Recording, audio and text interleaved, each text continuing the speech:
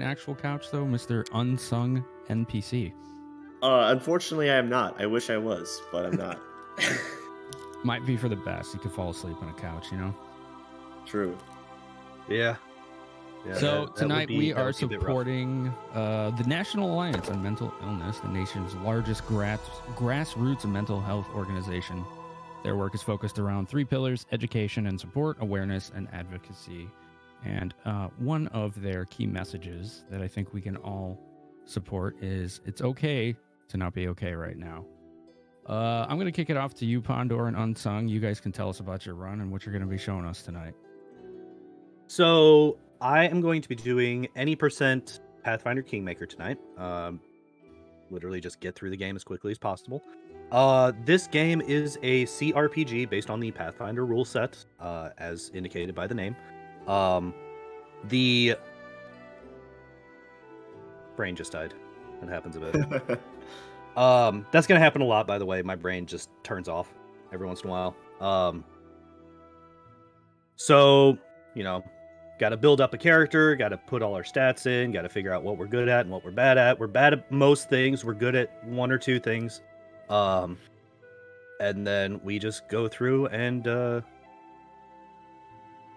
got some clips for you guys, got some out of bounds for you guys, got some boss skips for you guys. We got a whole bunch of fun stuff. And yeah, I'm just going to get into building the character here. We have a very specific build that we have to go through. Well, there's multiple different builds, but this one's obviously the fastest. If you notice, we tend to not care about physical stats.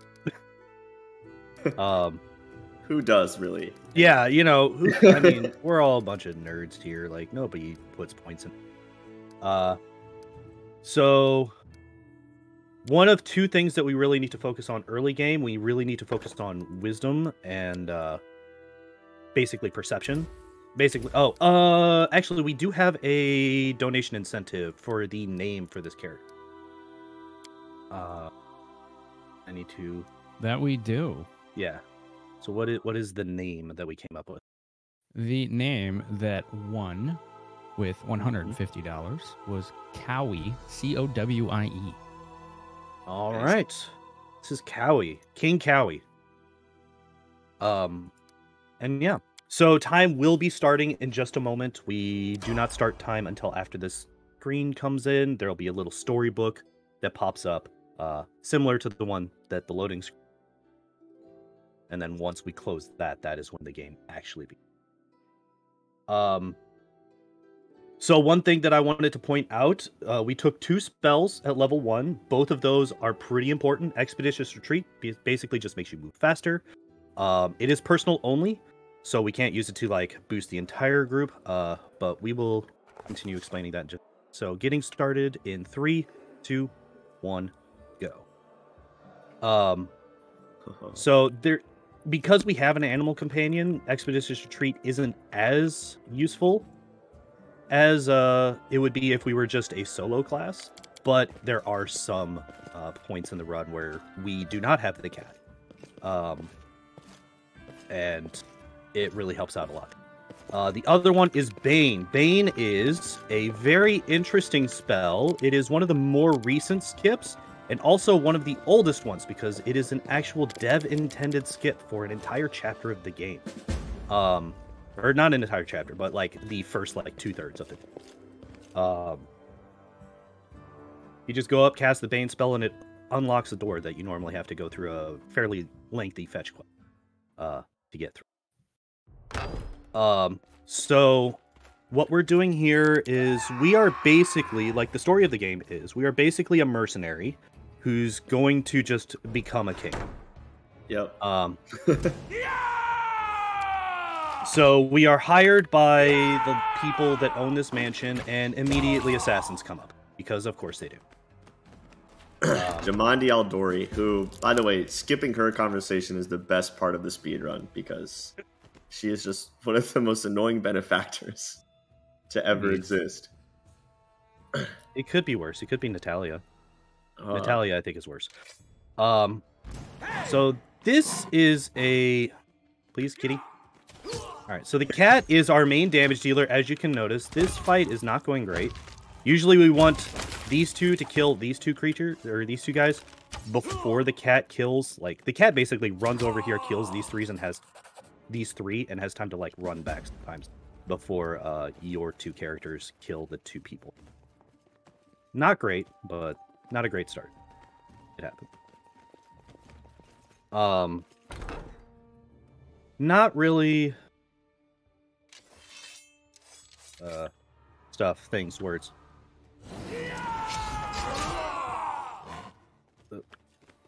Now, is that a druid companion or ranger? It is. So we are a sacred huntsmaster. It is an inquisitor archetype that gives you an animal companion at level 1. Oh, wow. Yeah. Yeah. So inquisitor gives us 3 very good things. Well, actually 4, but the 4th one we don't get until the very end of the game. A, it gives us every skill as a class skill. B, it gives us access to those 2 spells that I talked about earlier. So the Bane and the Expeditions Retreat spells. And 3, it gives us access to the Animal Companion, which is absolutely busted. I actually just learned last week that the Animal Companion actually starts at level 2. And has like its own leveling curve. It's really strange. It does, yeah. Like, it doesn't get past level 16 no matter what level you get to. It's just a whole thing. Also, you just noticed, sometimes the cat just gets stuck behind people. It happens. Pathing problems in a CRPG? Never heard of it.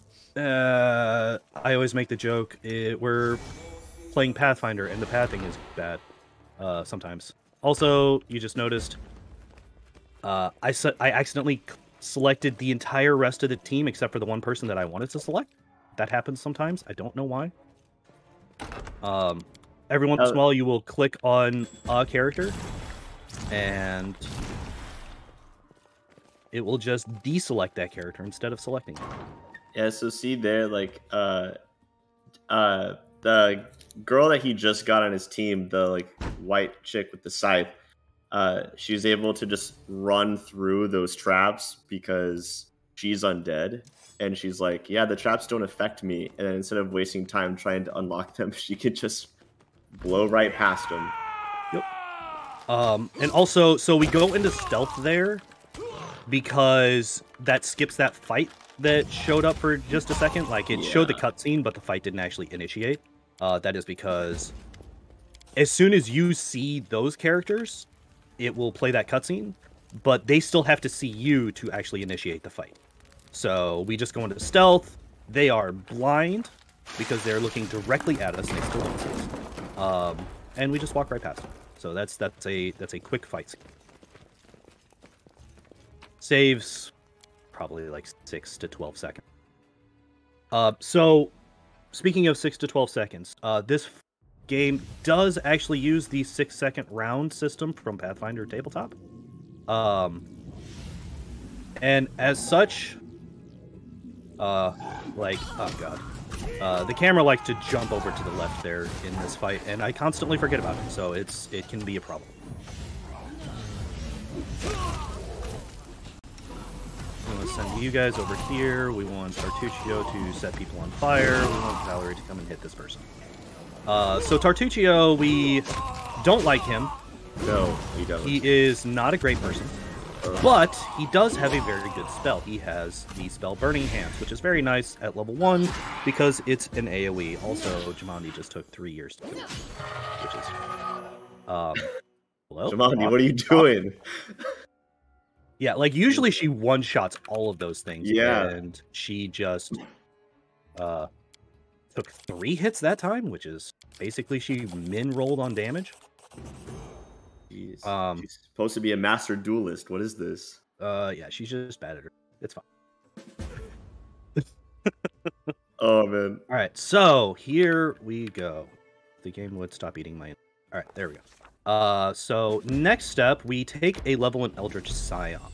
Eldritch Scion is a mage's archetype that gives you a bloodline like a sorcerer. We take 1 level in this, A, because it gives us a familiar, which is really nice. B, because it gives us a second it gives us a second bloodline. And that's not something that's supposed to happen. You're not supposed to be able to get 2 bloodlines. No. So if you take, and the way that we get 2 bloodlines is we take 1 level, we take the level in mages, and then after that we take a level in sorcerer. We actually go Sylvan sorcerer for the rest of our level, which is a forced bloodline archetype. It is forcing you to get the Sylvan, it's just the Sylvan bloodline, which gets you like a lot of illusion spells and stuff like that. The reason the arcane bloodline is important is because Dimension at Door? level. What's that? Is it because of Dimension Door? No, actually, it is not. We okay. we just choose Dimension Door when we level up. Although Dimension Door is super nice. No, Arcane Bloodline gives us a boost. Hello, Amiri. Why are you trying to pathing? Whatever. Gives us a +2 to the save DCs of any 1 spell class, which we use to great effect against the final boss in the game. So we actually solo the final boss in this game. We have no party members whatsoever, except for us and our good friend the kitty cat. And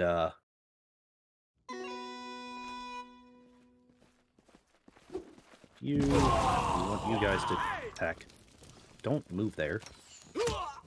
Alright. So we want the ranged people to kill the ranged people because the ranged people are good at killing the ranged people quickly. Melee people kill the melee people because that's what's left. Sorry. Just and hey, look, it's a very not suspicious and very straightforward nymph that is such a good person. Such a good person. Love her. We just got 3 very good items from that chest. These are DLC items, but they are free DLC, so they are part of the speedrun.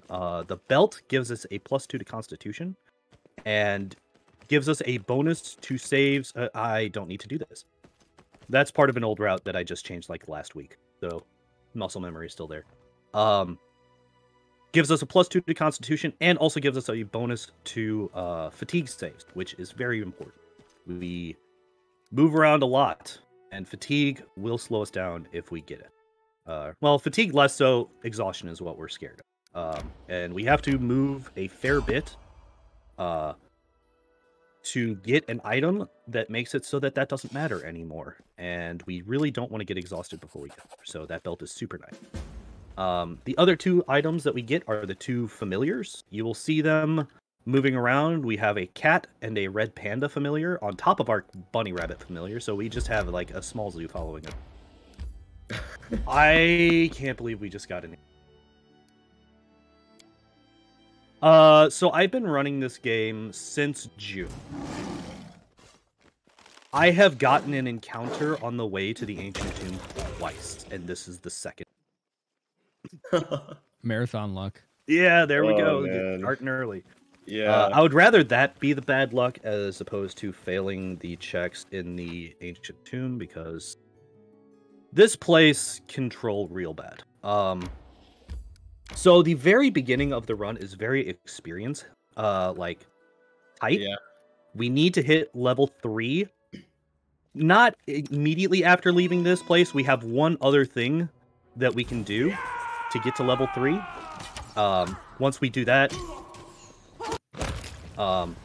basically we have, a total of 80 experience of leeway. Also, I can't believe that this wizard isn't dead yet. That is the tankiest wizard of all time. So I don't know why that happened. So we open this door, we come down here, we quick save here because this can be a troll. We have to disable this trap because this trap gives us a good amount of that experience that we need, and thank God Lindsay didn't set it off. Lindsay needs to roll a 3 or lower to set that trap off, and she does it all the freaking time. It's actual work. Alright. We did not get bad luck there. Any of those... So if we failed the second of those 3 checks in that storybook, we would have had to reload the save. Or I'm sorry, if we failed the second one, we would have been okay. If we failed either the first or third one, we would have had to reload. because the second one only gives 54 experience and still lets us get here, which gives us the rest of the experience. So here we leave. And we are now about to drop off the rest. We do not need them anymore. We will be soloing for the remainder of Chapter 1. I really enjoyed the storybook skill checks in this game. I felt like there were even less of them in the second one. Yeah, there weren't. But the thing about the second game, Wrath of the Righteous, is that the storybooks were way more important. Yeah, they were. They were these. They kind of just happen. Yeah, and some of them can be quite inane or mundane. They're not really important, especially if you do the game multiple times. Yeah, you're just okay. Yeah. All right, so you see, we got our menagerie following us now. We love it. And there's level 3. All right, so that's what we needed. We needed to hit level 3 at this point. The reason that we need to hit level 3 at this point is because we get another feat. If you're not familiar with the Pathfinder system, feats are basically just things that you're really, really good at. They are basically kind of like low-key super. This one just makes us really, really good at seeing. That skill focus perception, that is what we need. This and literally any other spell. Because we are about to be going into an area of the map where we are in a section of the game. Oh my god, really? Please, thank you. A section of the game where we need to hit a bunch of fairly high perception checks in fairly rapid order. We are, if you notice, we're approaching what is supposed to be the boundary of this portion of the game, and we just walked right past. It still boggles my mind every time I see you do it. I'm just I'm just I wish I could have thought to have tried something like this. Right, at all.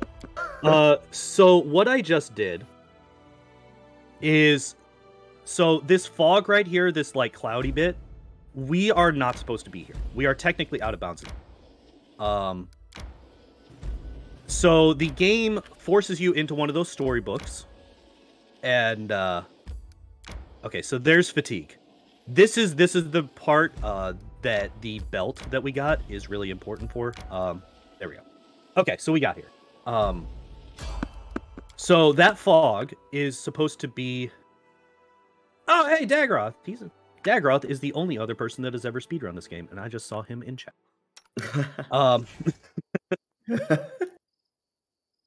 Well, he did the thing. He did the thing. I did the thing, yes. So that item that we just got is the Heart of Ira. It is an incredibly busted item. And I will explain that after I finish explaining the first thing that I started to explain and keep stopping because I keep getting. So skipping the fog wall is actually pretty easy. It's a combination of 3 inputs. Once that storybook pops up, or once that encounter window pops up, sorry. You hit rest, whatever rest key you have. You gotta be kidding me. You hit rest, then you hit escape to close the rest menu, which pulls up an option to continue moving your character. And then you just say continue. And as long as you hit... Please, really? You're gonna... Thank you. The game's being nice at the moment. The game is usually not nice. If you hit them in fairly rapid order, and then you get to another crossroad, like another intersection like this right here, instead of pushing you back to make it so that you do not pass through that fog, it just pushes you back to the most recent intersection that you got to. So if you do that, it allows you to skip past, get out of the area that you're supposed to be confined to and get into much later areas of the game. So, yeah. Now to talk about the Heart of Ira. The Heart of Ira is a very, very busted item. It does 2 things. The first thing that it does is it gives you a passive immunity to both fatigue and exhaustion, which is why I said that we don't really care about exhaustion past this point, because we can't get it. The second thing is that it gives you a damage aura. Please? Thank you. Alright, so we just skip past the fog wall again. Alright.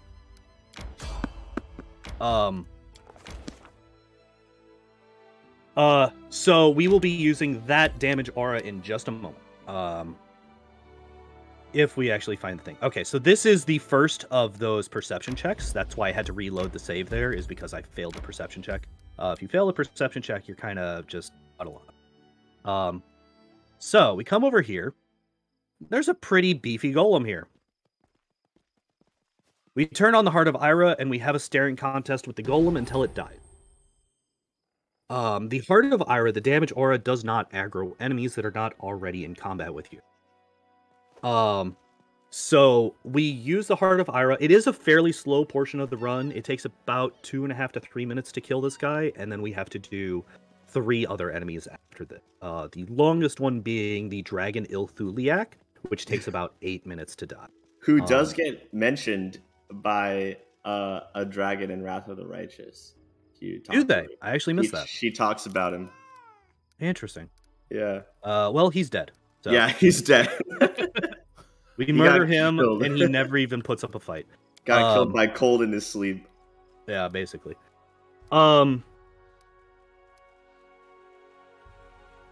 Yeah, so... In tabletop, this would never fly. There's no way this wouldn't trigger an enemy. This is only something that would work in a video game. Yeah, as a DM, this is just burning me so hard. Yeah, it's the aggression I felt when I first watched one of his runs and he did this. I was just enraged. Get over it. The audacity of it. And then he did the dragon, and I was like, nope, yep. Never again. Yeah, and we do the dragon. So okay, there's 4 enemies that we kill this way. We kill this golem. We kill another golem in the Ornate Ruins. What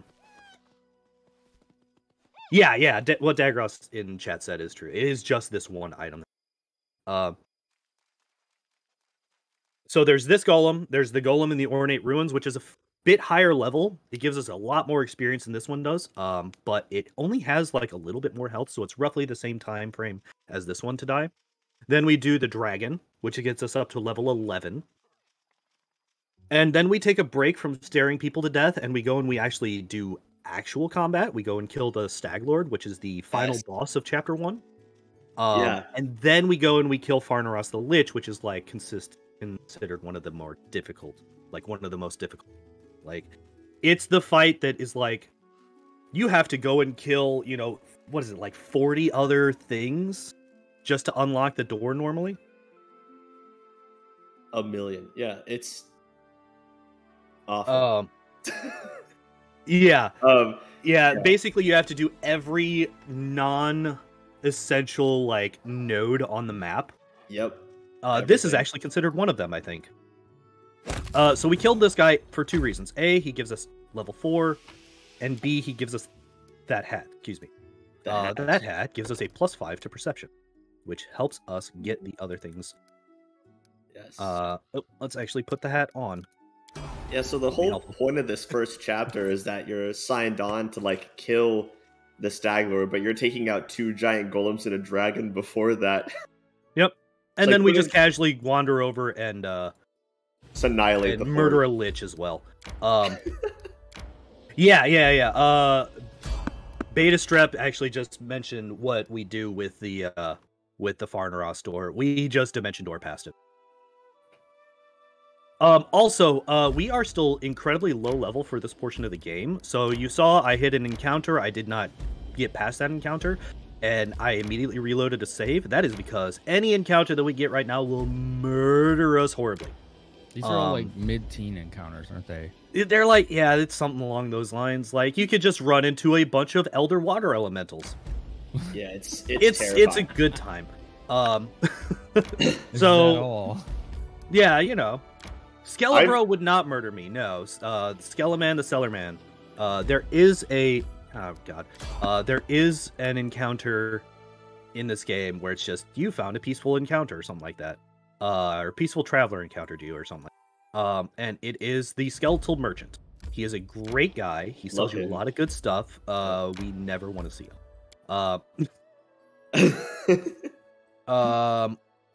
Also, this is something that I thought of literally like 10 minutes ago. But we could have had a kill or save the animals incentive because we unfortunately have to kill the cat here.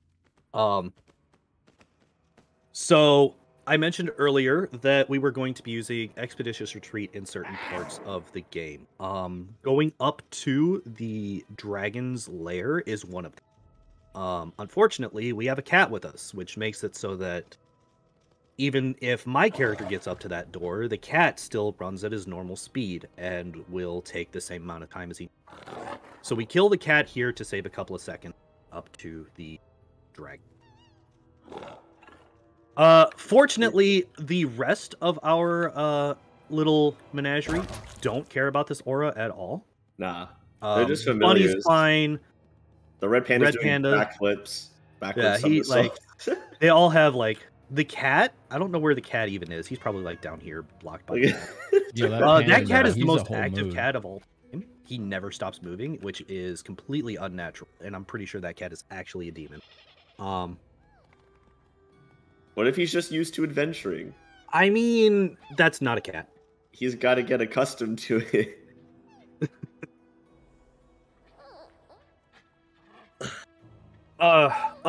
So something about the skeletal salesman and the random encounters and all that stuff. You do always want to see the skeletal salesman. Oh yeah, there's the cat down here. If we zoom in on him, yeah, he's practicing his.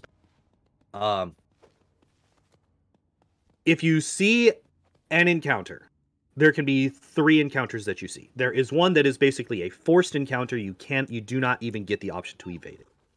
We will most likely see 1 to 2 to 5 of them. I think on my PB I got 5, which is insane. You can also get the one that you've seen a fair number of so far, which is if the window pops up and it's like, do you want to attack or do you want to evade? And then you have the option to evade. The third is the skeletal salesman, which also pops up. Do you want to, actually go into the encounter or do you want to evade it?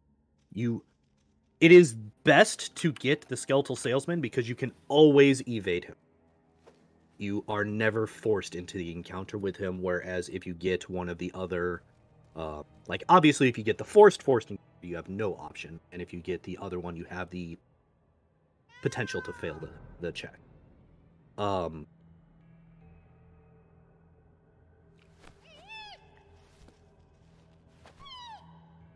Stuff, things, words.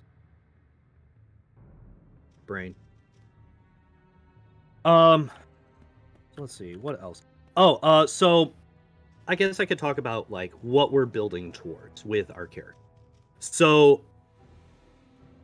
the final boss of the game has a fairly glaring weakness. She has a really low fortitude. There is a spell in the game called Baleful Polymorph. What Baleful Polymorph does is it is a fort save, or you get turned into a helpless little puppy dog. You cannot attack, you cannot cast spells, you cannot do anything. So what we do is we turn her into a dog and then we eat her with the cat. And that's kind of... Why am I not selected? Nature. Yeah, it's just like a nice role reversal. The cat eats the dog this time. Love it. There are a couple of different build setups that we can make use of, just based on like what our tool set looks like at the time. Because like we could accidentally have used too many spells or something like that. We might not be able to buff the cat as much as we would like to. Or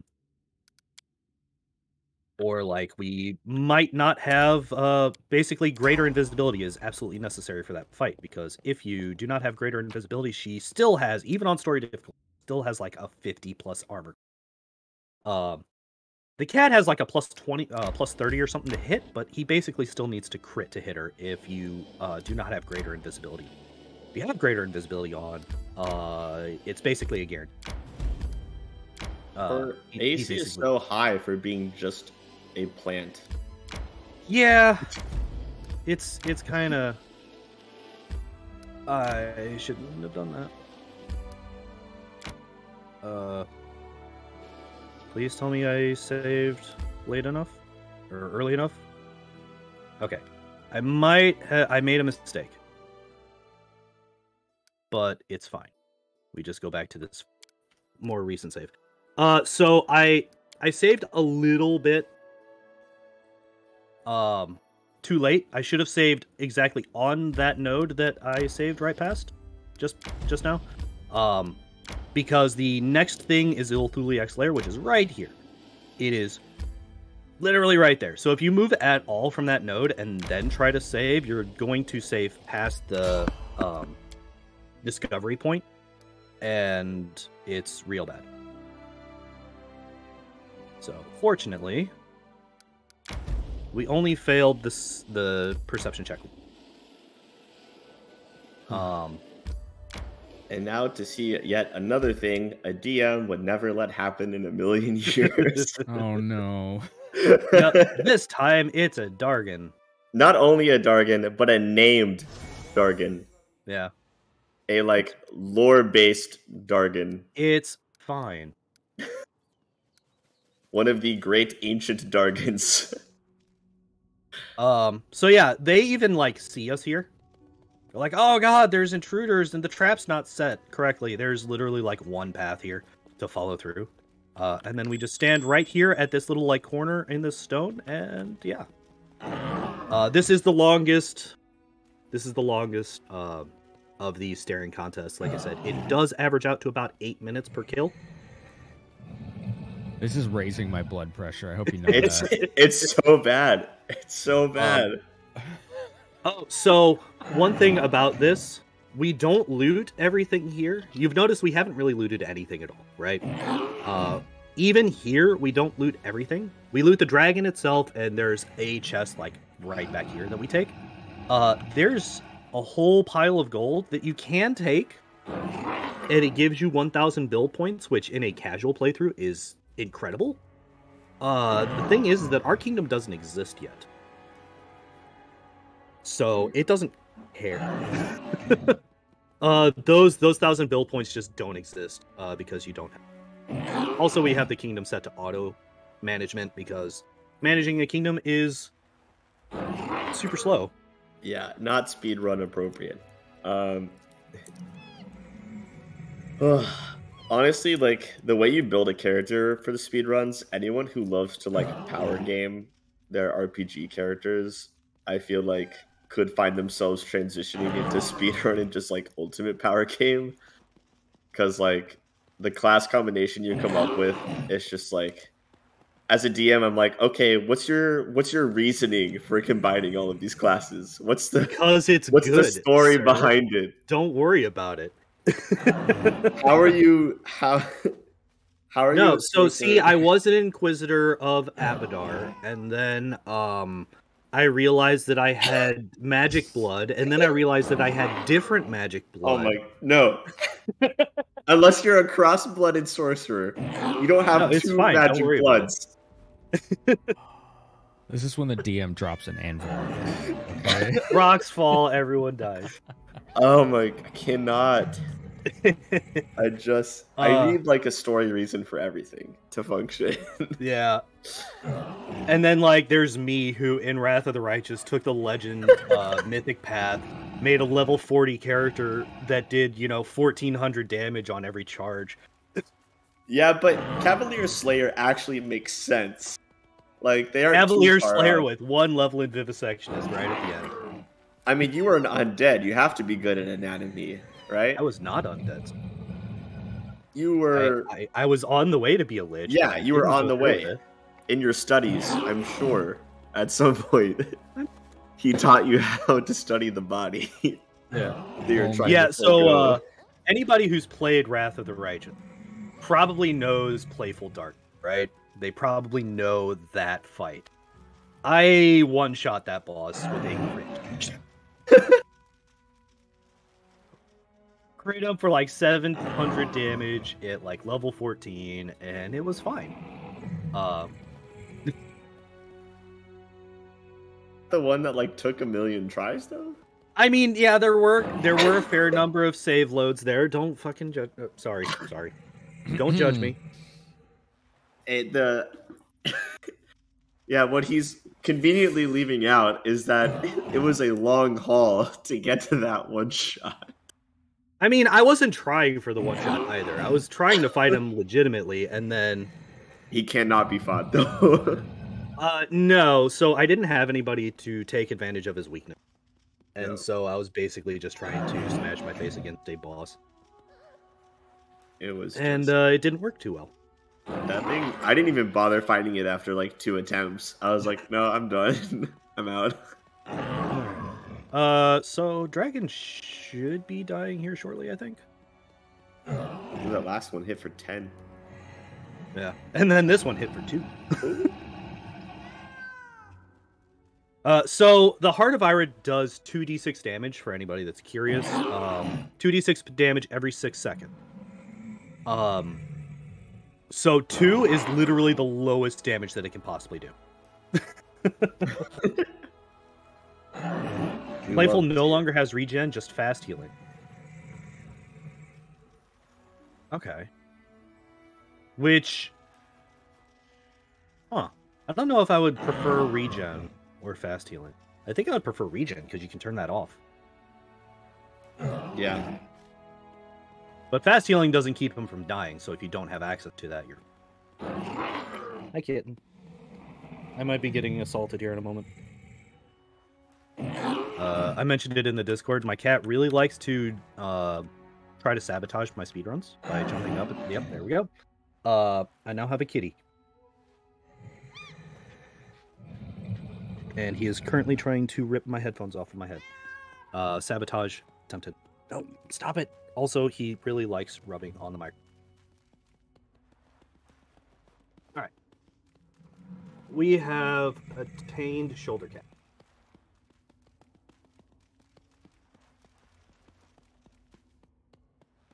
Now he doesn't know what to do. On the screen, I just watched the red panda run up to the dragon and then immediately turn around. He was like, nope. Yeah. Oh, I love it when the red panda like comes up right here and then does this to the dragon. Like he just walks up and just taunts the dragon like crazy. It's hilarious. I love it. Oh man. You should be dead. Why are you not dead yet? My kitten.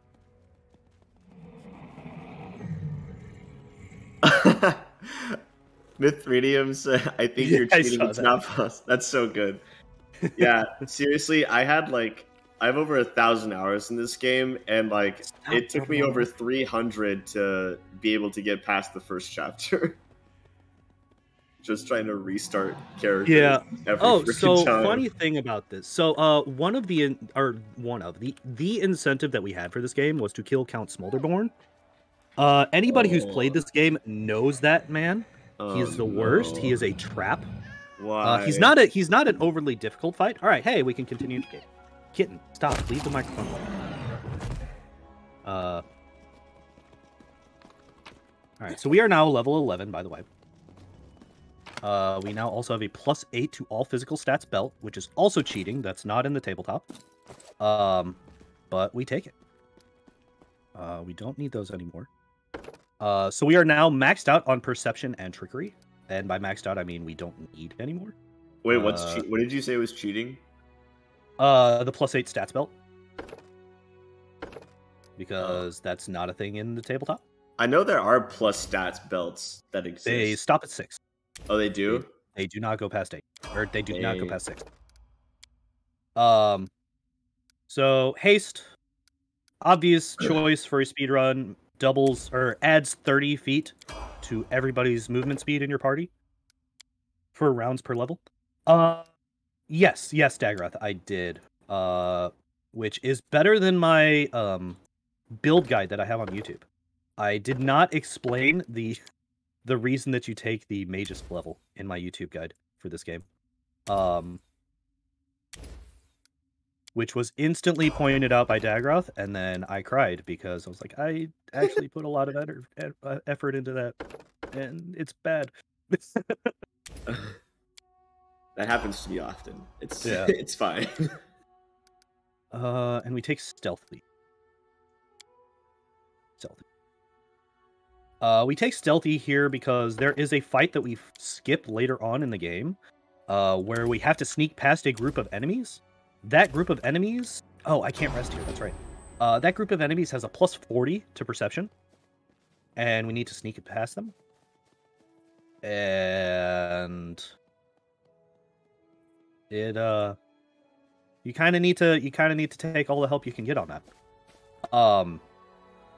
So we now immediately rest because we want our kitty back. Really hope that we don't get ambushed. All right. I've never seen myself get ambushed. I've never seen an ambush here, but that doesn't mean it's not possible. You can cast invisibility. Invisibility gives you a plus 20 to your stealth, which does not guarantee success. Not against characters with a plus 40 to perception. It's not. Oh, okay. So for those of you who don't know, I thought I explained it, but maybe I didn't. So the reason that you take mages is it gives you access to a second bloodline, basically. So there's a glitch.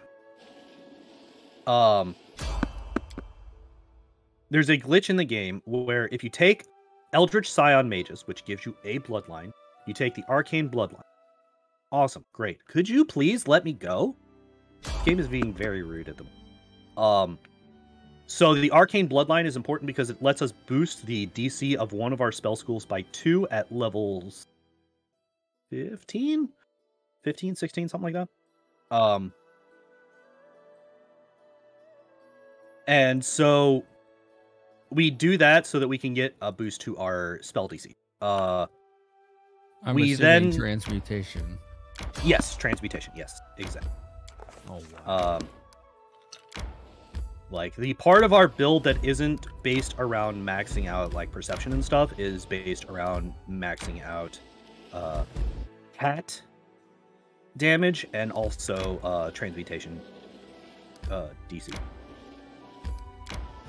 And like basically trying to make it so that we are most likely to actually get those spells off. So we take stuff like Great Fortitude to make it so that we don't get wrecked by things like Baleful Polymorph ourselves, because there is a boss fight before the final boss fight that will cast Baleful Polymorph if they have enough turns to cast it. And I've had them turn my main character into a sweet, helpless little puppy dog multiple times, and it's always infuriating because he's the only one that has a decent chance of actually getting rid of that effect.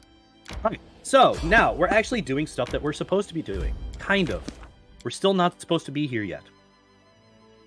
But we're supposed to be here more than we're supposed to be everywhere else that we've been. Alright, so we do this. We don't do that. Where's haste? Haste is not where it's supposed to be. I'm confused. Alright, we're fine. So we come up here, and we challenge the Stag Lord to an honorable duel. Ha! An honorable duel. I try to. It's not my fault that he has no honor and is a scumbag and a drunk and all kinds of just bad things. So yeah, we come in. You can go up to that door. There's a whole bunch of different ways that you can get into this fort. You're supposed to sneak in, but I'm level 11. I cannot. But I'm level 11. So you just hit them with a couple of fireballs. We got done with the slow burn training montage, and now we're kind of. I am upset.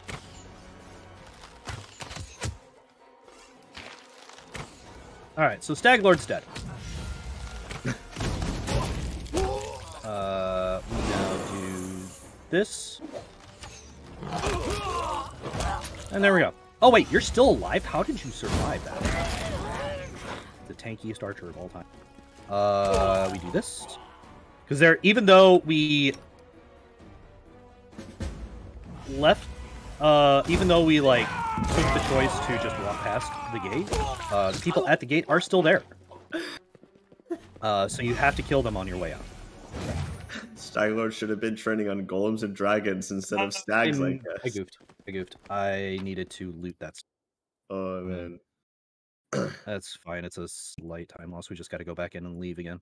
Good thing about this place, if you just leave an area, it will give you the option to loot all of the people that you've killed in that area, so you don't have to like go and loot each individual person.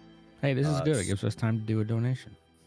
Yeah, go ahead. We got an anonymous $25 donation saying glad to see a good CRPG run.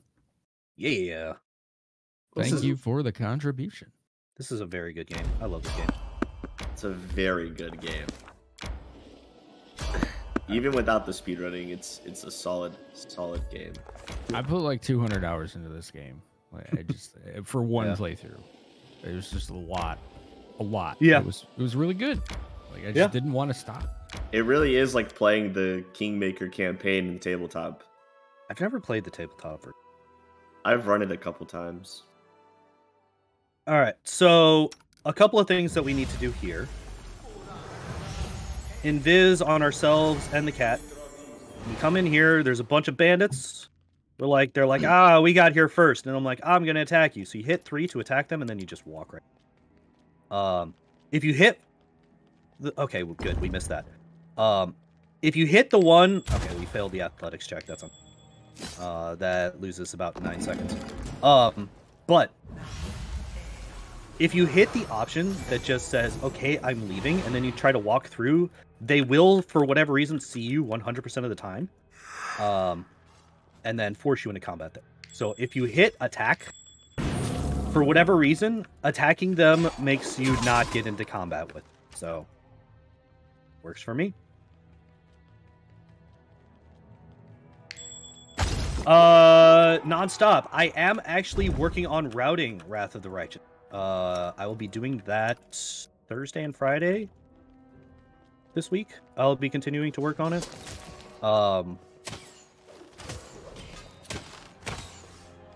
So, also, the bandits and the skeletons don't get along, so they try to kill each other. For whatever reason. I'm not sure why.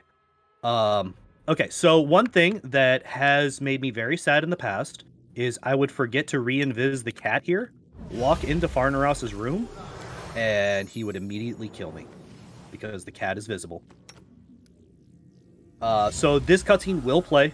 That's fine. We hit attack, and he just doesn't do anything. So we come over here, and we remember to turn on the Heart of Ira. In my last run on Saturday, I just sat here for like 2 minutes without the Heart of Ira on, and I was incredibly embarrassed. Like, people in my chat were like, what are we waiting for? And I'm like, well, we're waiting for... Oh, he's not taking damage. And I was very sad. We do have some more time for donations and other such things, if we have any. Of course. We do have a rather extensive prize pool that people can enter for their contributions to Nami during Questing for Glory. Retro, what is the name here? Retro Bid Gaming has donated a Retro Trio Plus 3-in-1 system. They've also got some cool controllers there. Transquina has graciously donated some Steam keys for some RPGs. So when you go to donate, make sure you check those boxes off. If you are interested in entering for any of those prizes, it goes to a good cause.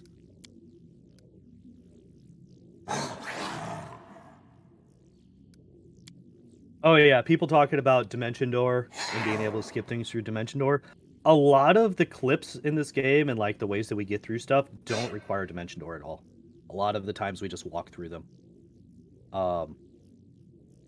This is one of the only one of the only doors that we use Dimension Door to get through. We use it to skip some cutscenes and stuff later on, but most of the actual clipping that we do is just specifically set up. Like, you got to move the camera to the right spot, you got to click in certain spaces, and you just walk through a wall. The cat is very good at doing that, by the way. We do DD the palace. Yes, I forgot about that one. For whatever reason. But yeah, we do DD the palace. But yeah, there's basically skips in every single end chapter area. Except for the Stag Lords. We probably could just skip past the front gate, but I think it would actually take more time to skip it than it would be to just go up to the gate and talk to the people. Because you would still have to watch the cutscene, all that stuff. And it just, like, instantly teleports you to the fight. Yep. Yeah, I can't get out of the Stag Lord doing his evil monologue. History. I have the wrong history. Also, if you notice, we doubled up on a lot of spells. Don't worry about it. When you mix casting classes. You can't do that to us.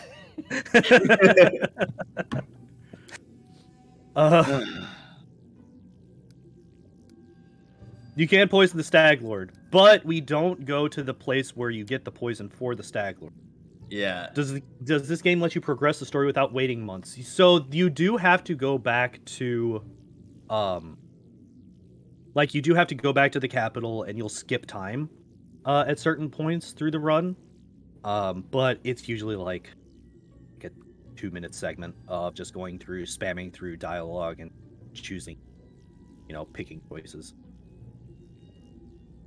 So we do still have to skip time, and it does still take in-game time. It still takes a very long time for us to get, like, or not in-game time, but like in-world time, I guess you would say.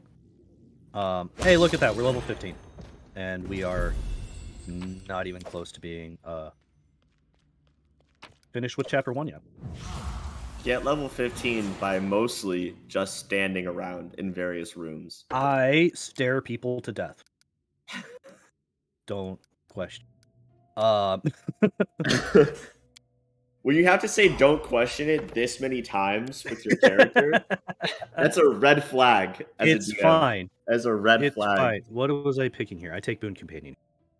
Sometimes I forget what I'm doing. Oh, we take that. We take that. We take Rage. We take Greater Ability. We take Baleful Polymorph. A lot of DM brains in pain in the chat. It's fantastic. I'm glad someone else can feel this now besides me. It's fine. As a forever tabletop DM, this is easily the most upsetting speedrun I've ever seen. As it should be. I live to bring other people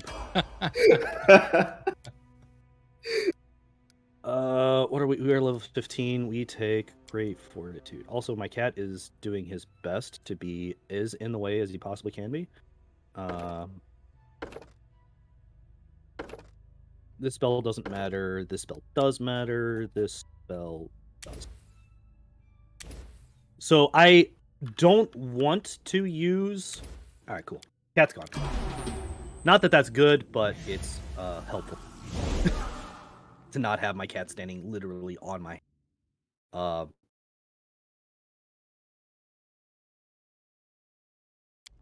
Okay. So now we go to... the Old Sycamore. So we do everything in this game, or at least in chapter 1, basically backwards. Like the only thing that we do in order is we go to the ancient tomb first. Everything else we do out of order in chapter 1. Kill the Stag Lord first. We kill Tartuccio at the Old Sycamore second, and then we go and we do like the Thorn Ford and the Temple of the Elk and all that stuff. That's the last thing that we so the reason that we kill the cat in Farnaros's thing is because we are going kind of stealth mode for this portion, for this map. Also, this is where we will be killing Count Smolderburn. Hi, Keston. Bye, Keston.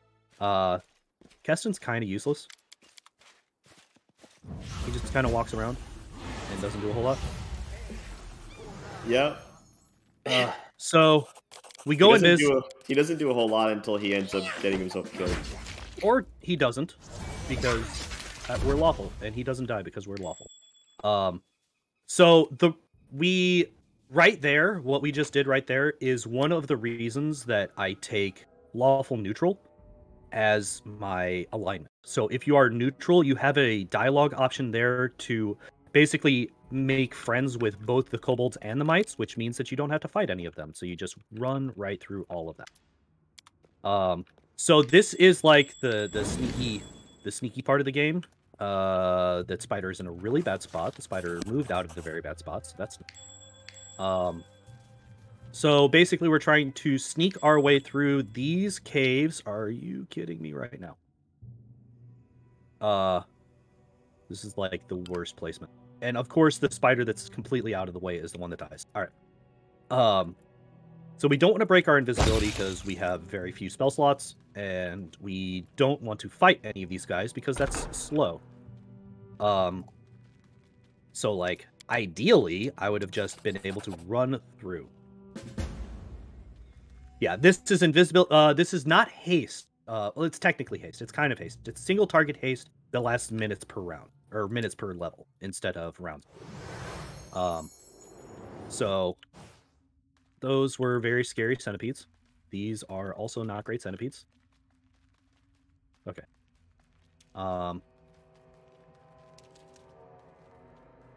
So yeah, imagine trying to run through all of those very tight caves with that giant cat.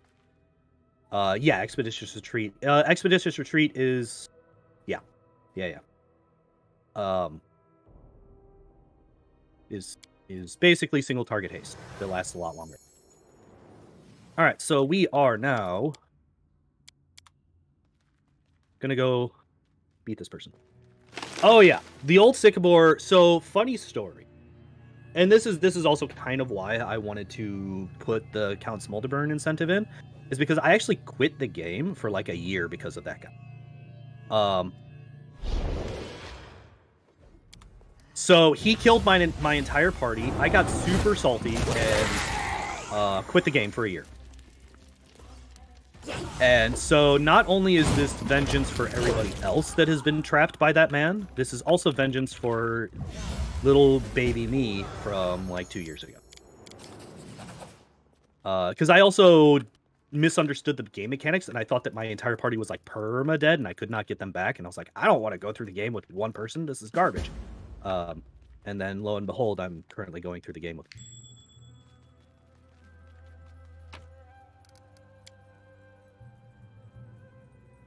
Yeah, Expeditious Retreat is level 1. Haste is level 3. Yep. And Haste does also add unskippable cutscene here. It's about 45 seconds.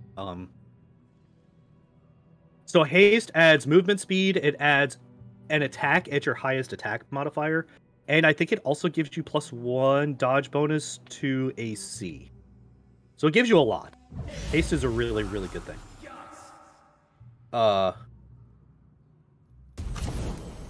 So yeah, that was a random mysterious stranger who just revived the revived Tartuccio. By the way, that's Tartuccio, the gnome from the prologue. He turned himself into a kobold to become the leader of the kobolds because reasons. And he's kind of losing himself in the kobold. Here's Valerie. We tell her we never want to see her again because she's the worst. She wastes a lot of time when we're trying to leave. Also, I apparently failed to see that centipede, so that like threw off everything about what I was doing here. And here we go, and we fight Count Smolderburn. So, anybody who's seen this camp knows what I'm talking about. So, this is like the first really big area in this game. Like, this place will rip through all of your everything. Like all of your everything, basically. Yeah, exactly. All of your spells, all of your consumables, all of that stuff. Yeah. So keep in mind, I'm level 15 here, and it's taking me this long to kill this guy. I'm level 15 on story difficulty, and it took me that long to kill that guy. Imagine being like a level 3 party and resting there because it tells you, there's enough stuff here to rest once. So it's just a free rest. You get all your spells back, you get all your stuff back. If your animal companions are dead, they come back. It's just a good time all around. And then halfway through your rest, he shows up, and he's like a level 9 Will-O-Wisp. Will-O-Wisps have very high AC. Will-O-Wisps are immune to all spells except for Magic Missile. Or any that don't go against spell resist. And he just murders your entire team. Just absolutely destroys them. Where is Cone of Cold? Cone of Cold needs to come over. I mean, he's like a member of the Fate Court. So yeah, he's like a very high level person. There is a reason that he is as powerful as he is. It still is very rude for them to put him there. So yeah, that's why I put him that incentive, and that's why we murdered him just now. Because not gonna lie, I thought it said discount. Discount Smolderberg. Yeah. This isn't this isn't the prime like Smolderburn. It's just the discount one. Yeah, this is fine. You'll fight the real one later. Yeah, that was just $. Oh, I didn't even realize. Dagroth just gave a really good point. Apparently it saves right before you fight him, so you like are locked in unless you have another save recent, which a lot of times you're not gonna. As a DM, I just don't get the point of even putting him there like at all, other than to be like, haha, got you. It's literally a gotcha moment. That's good. Okay, so this is a fight that we could have gotten any time that we were crossing through these gnarls.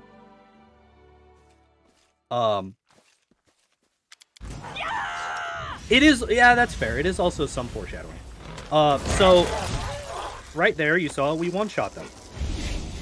See, foreshadowing doesn't matter if you die. 3, 1. Okay.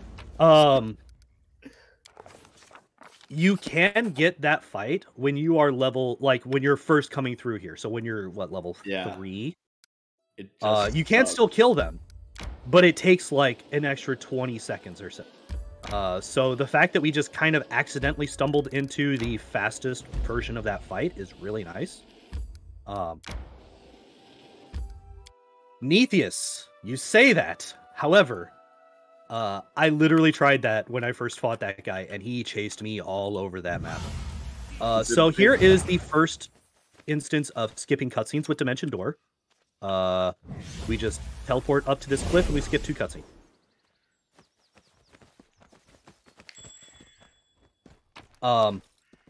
You can actually leave this area before that dialogue box pops up, but you do not at all want to do that, because if you do that, the Temple of the Elk doesn't show up.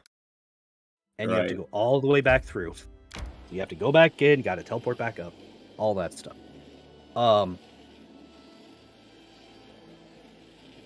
So one time I was doing a run a while back. This was a while ago. And I was like, you know what? I wonder what you actually need to do to be able to progress the story, right? Like, what exactly in Chapter 1 is required? Do you just have to kill the Stag Lord? Do you have to do other stuff? Like, what is all necessary? And I found out that the game will actually allow you to... we actually want to move our character over here. The cat will... run and skip trigger the cutscene. Also, we just skipped another cutscene, by the way. That's why we Dimension Door past this. You basically want to avoid this path here. Hi, Wolf. Why are you attacking me? I have done nothing to you. Delay poison is super good. Delay poison is super busted in this game. I'm doing this a little bit. Oh, this is bad. I did not mean to do this. I did not mean to actually aggro the bear. So usually... Okay, so the cat saved me. Fine, everything's fine. Usually I hit the bear with Scorching Ray and it kills him. While the cat goes over and kills the bull. So that we can just immediately talk to Tristan here. But I went a little bit too far and actually aggroed the bear, which is... Lost a fair bit of time there. I forgot what I was saying beforehand. Oh, skipping Tristan. So basically, you don't technically need to pick up Tristan or do any of this quest that I just did to finish chapter 1. The only 2 flags that the game checks for is Tartuccio dead and is the Stag Lord dead? If you've killed both of them, you can go and continue the game. However, this will soft lock you at the beginning of chapter 3. Anyone who's played this game will remember the surgery in chapter 3. The surgery will not happen if Tristan isn't there. One of my I forgot. Respect. So you will be stuck in that room without a door to leave and without any way to progress the game. So you're just stuck in that room forever. That's hilarious. Learned that, was very upset. Learned my lesson, never did it again. Also, if you just run that way and do that, Cone Cold murders everybody. The surgery is one of my favorite scenes. It's so cool. With all the different skill things you can do. Alright, so you noticed that I went into the menu there and I turned off, or I turned on experience sharing. That is because this game will set any brand new companion, specifically brand new one, to whatever level you are. So these guys are normally level 3 when you pick them up. Since I'm level 15, if I turn on experience sharing, they are also now level 15. So I now have 3 level 15 characters at the beginning of chapter, basically. This is the last thing that we do in chapter. Yeah, Dagroth doesn't like him. It does not do that in Wrath. No, it doesn't? Okay. It doesn't work that because I tried it and then I had lower level characters and I was like, I hate this. That's unfortunate. So yeah, Jubilost and Ikundai will also do that. We do not pick up Jubilost because he's annoying and I don't like him, and also he's slow. Knock Knock will also do the same thing if you pick him up. The primary robot and opposite. Her name is Octavia. Alright. So we do pick up Ikundai though. Jubilost is amazing. However, picking him up is incredibly slow. Also, I can only say that Jubilost is amazing based on other people's reports. I've never actually used him. Jubilost is confirmed best companion out of both games. I'm gonna fight you because you did not just say Knock. I mean, Knock Knock's precious baby, but like, Jubilost is a Her name is Sneak Attack Fireball. Yeah. Yeah. Jubilost is a bro.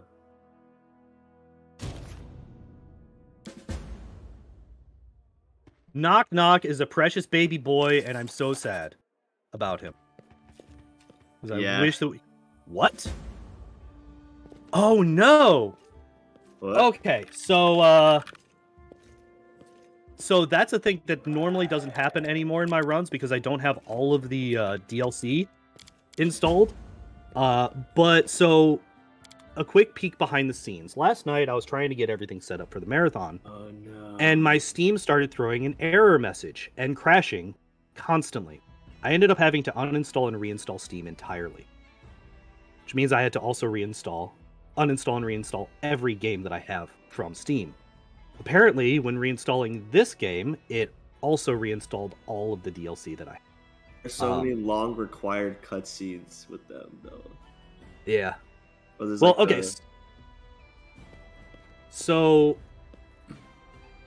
I guess there's only the 2 if you don't do anything then, I guess. Yeah, no, so there's that one right there, which, there's... This is totally fine, because we can do donations if you want. Yeah. Oh, we're about to get a very long... Like, this next cutscene. Keston's gonna do his job as the tour guide. Yeah.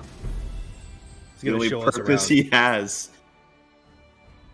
But yeah, for sure, we can definitely do some donate. Yeah, go ahead. Actually, we can start it right now. All right, cool. We had a $10 donation from Racodactylus. Thank you, Racco.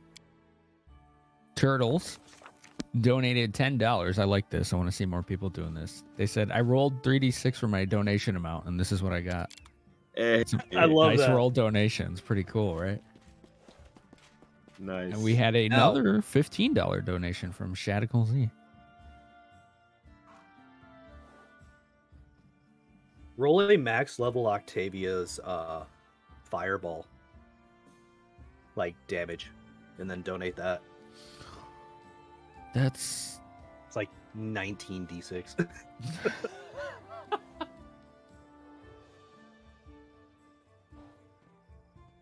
I think I'll get a bank loan for that one. Yeah. If you got more, we got plenty of time for them. Let's see here. What do we got? You can read one of these informationals. Yeah, sure. You may have noticed talk about incentives and prizes. It means you get to vote with your wallet to name characters, get our runners to complete difficult or ridiculous tasks, such as a discount Smolderborn there that we just saw, or help pick which story you get to see in certain games. We also want to thank our logo and promotional banner artist, Kevin. You can find him on Twitter at KButtsCorner. He's done all the artwork for Quest since the first questing for Glory in 2017.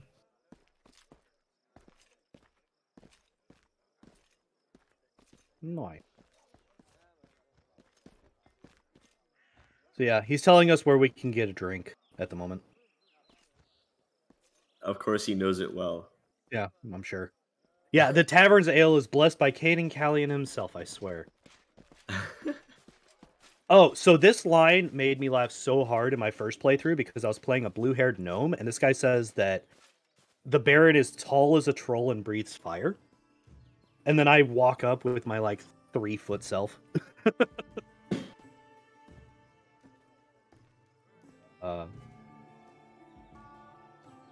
So yeah, good. It's good to see how educated my guards are. They're asking about. Wait, sorry. Oh, get shattered defenses and sneak all day. Yeah. So, sneak attack, at least in these games, it's been a while since I played tabletop Pathfinder. It's not the same. So this game, I know it's not. Yeah, this game it's way easier to sneak, but in Wrath, they didn't fix it completely, but it is closer to the tabletop than this game is in terms of how you can sneak. So, you can sneak just by flanking, which in this game, flanking is literally just you have 2 melee characters in attack range. You don't have to be on opposite sides like you do in the tabletop because positioning that would be a nightmare. And I fully support that decision. It just kind of takes the strategy out of character placement though, because you can just be okay, line on line combat like medieval times and just do it until someone dies, and it's that's not as involved. Oh, so Harem right there just slides away like he does. I don't know why, but whenever somebody's in one of those talking animations, they start moving, they just no animation, just slide across the floor. It's kind of great. So we're about to do our first shopping trip of the game. We have 3. The last one is literally only for a single scroll.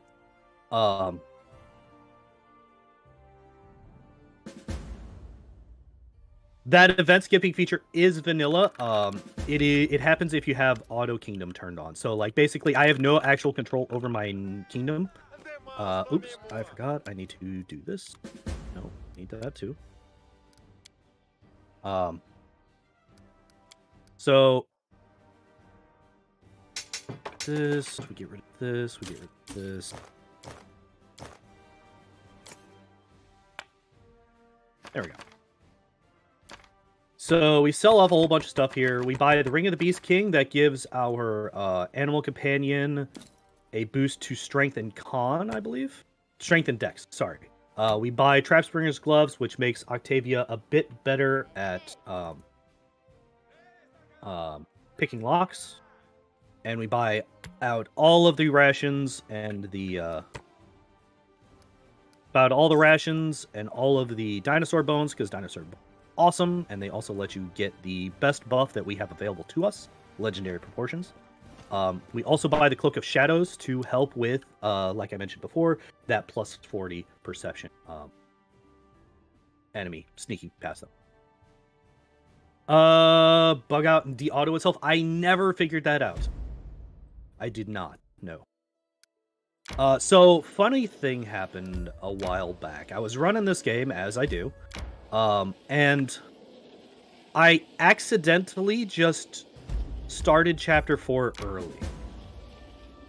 Like, I just, like, completely spaced and just walked right past the Goblin Fort and the Womb of Lamash 2 in Chapter 3 and went straight over to Chapter 4. Finished it, went through Mordecai's Tomb, beat the whole thing, went back to my kingdom to continue, and every time I clicked that, skip to next thing button, it was just blank, and no time would pass. It would just be the same day every time.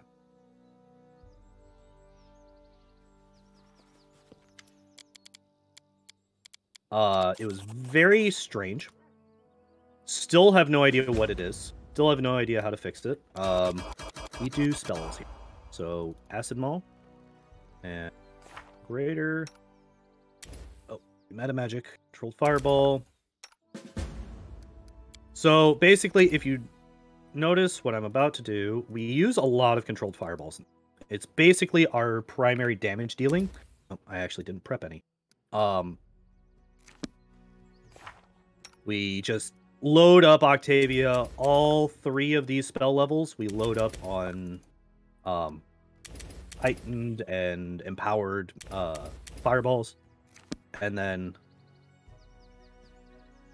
there's a spawn of Ravagug. There is no Tarask in this game. Thank God. Technically, it would be impossible to beat because you can't kill it.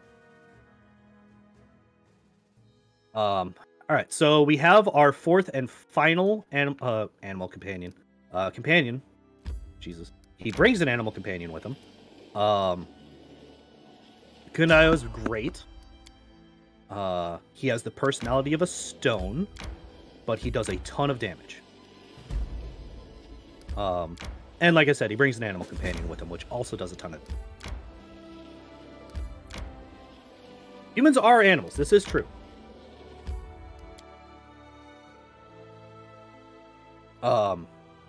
So here, I forgot to rest before we came in. Oh, can we actually get a rest thing here? No? I love Kundayo in this game because most of his conversation options when he chimes in are just him readying his bow. Yeah, like he is a murderous, crazy person. So Kundayo actually does have a fair bit of personality, but his personality is everything that I see must die. Well, anything that resembles a monster or is evil. So there have been multiple times where I've been doing a run and we're doing great, we're doing stuff, everything's going great, and then suddenly I'm in combat with somebody. And it will always be because Kundayo just saw them. They will have been in, like... So if Kundayo is in combat at all with any creature, and there is another potentially hostile creature within his line of sight, he will just turn and start blasting. It happened at the end. It primarily happens in Chapter 3, now that I think about it, actually.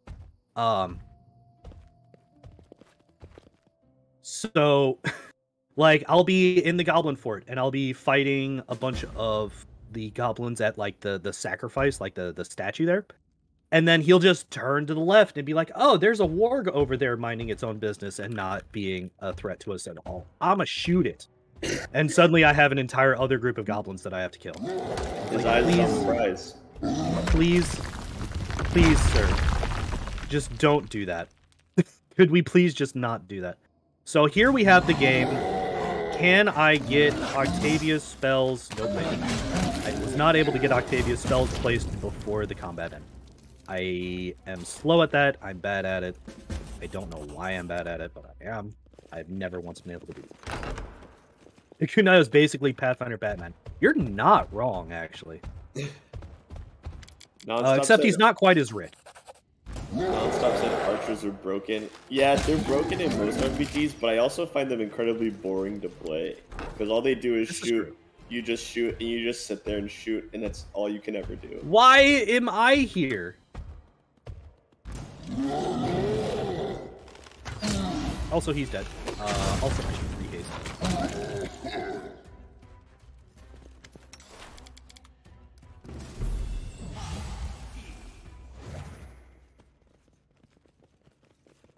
Poor little. Okay, so the story behind haste unit clipping bug. I don't know what you're talking. Did I just flip through the door without meaning to? So we finally get to equip stuff. Put that on. This on. This on. That should be it for me. And Gongar person guy. This, you, this, not that. This. You get the bow, you get that armor, that hat. Alright, there we go. And we are done with looting for the rest of the game. We take literally nothing else. Automatically, when you have haste on real time, your team members will just walk in. Oh, yeah. Yeah, Devourer of Metal is a completely busted item. It's basically it does large bow damage, as well as also doing 2d6 acid damage, at the cost of a -2 to attack, which is, like, non-existent. Absolutely. And yeah, Kunaya does have cheater stats. A lot of companions in this game actually have either cheater stats or completely like handicap stats. Yeah. Yeah, that is a thing. It is bad. Speaking of being bad at things, I just had my wizard or sorcerer just shooting a bow instead of casting spells, which I am embarrassed. Yeah, Valerie's bad in pretty much every sense of the word. I hate her. The only thing that she's good at, more broken. She is just really good at being a tank. That's about it. And even then, if anybody even looks at her with a touch attack, she just falls over. Yeah, I would say that, like, unless you like power game her build, she's not even that great at being a tank. All right. Oh, that was the boss of this area, by the way. It was a it was a double boss. That was Tartuk, by the way. That was Tartuccio. Yeah, Dagroth. She makes a great bard. Yeah, he actually uses. Yeah, it was Tartuccio again, and it was a Hargolka who normally is a very difficult boss. A great bard. Like he's a troll with fire immunity. So one of his 2 like regeneration weaknesses is just gone. And he also does a ton of damage, and he has haste on himself as well. He's just like terrible. Valerie as a bard is just like, she doesn't even like to sing. See, you're thinking like a role player, not a speedrunner. I'm thinking like a standard tabletop player. Don't worry about it. There can be bards that aren't about singing. What about the archaeologist? Oh yeah, but then as an archaeologist, like, what is she even gonna do? Like, the whole point of her being look, a bard, we have 99 dinosaur bones. There's plenty for an archaeologist to do.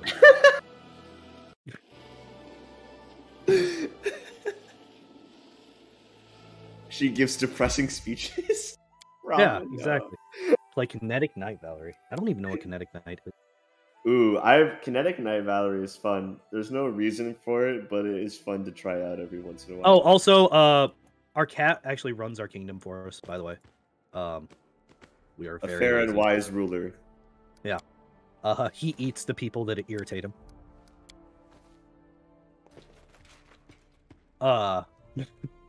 Fit right in with the Cult of Lamash too.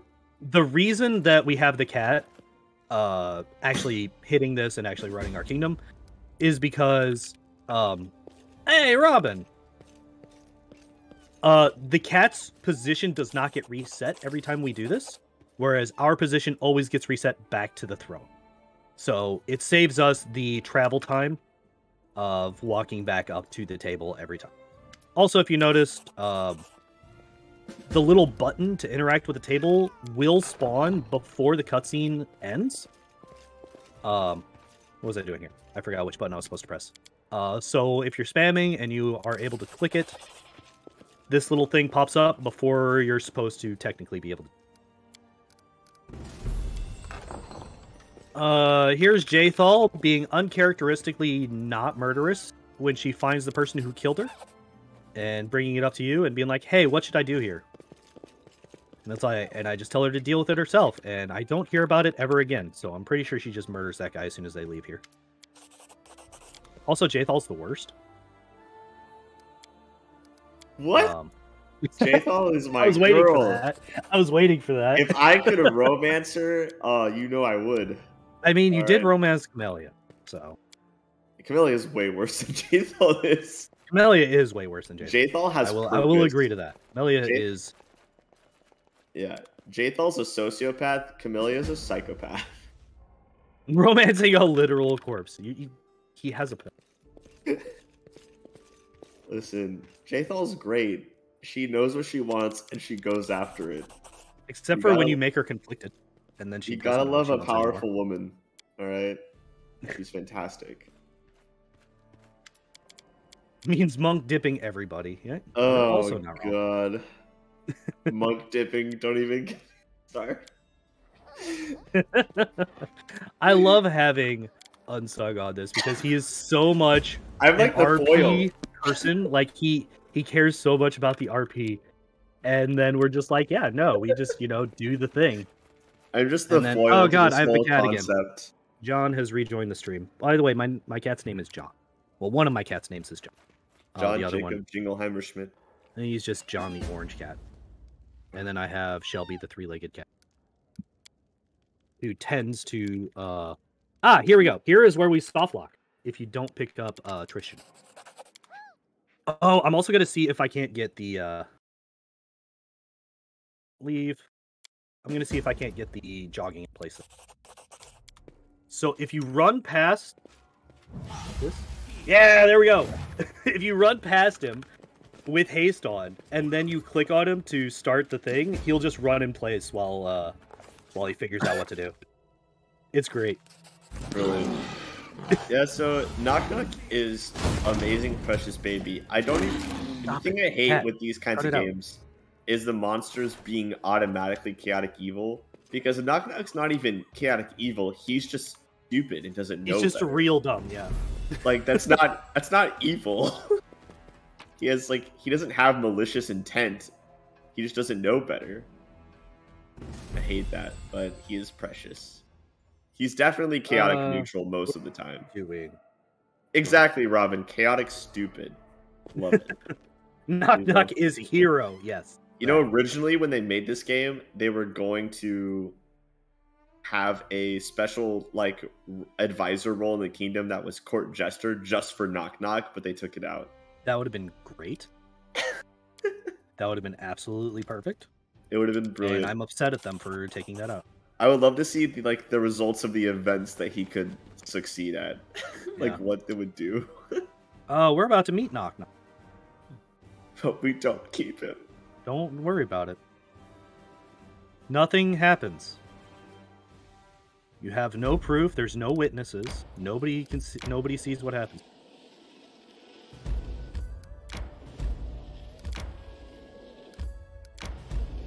Knock Knock belongs with the rest of the party, but unfortunately, he forces his way in where he's not welcome, and we have to teach him a lesson. He just wants to be a hero. He does just want to be a hero, and it's very sad that he goes about it the wrong way. This is actually his coming of age story, and you're just a side character. Yeah. So we teleport up here because there is a cutscene over this way with a Hydra where it eats a bunch of goblins and it's super slow. And coming up here, skips that cutscene. He dies at the ripe old age of writing. That's so good. So I have found out. So this cutscene basically begins as soon as the goblins at the beginning, at the entrance, are dead, and Knock Knock is visible. You can run up here before killing the goblins, and the cutscene will not start. I was kind of hoping that we could start the cutscene early, but it just doesn't happen.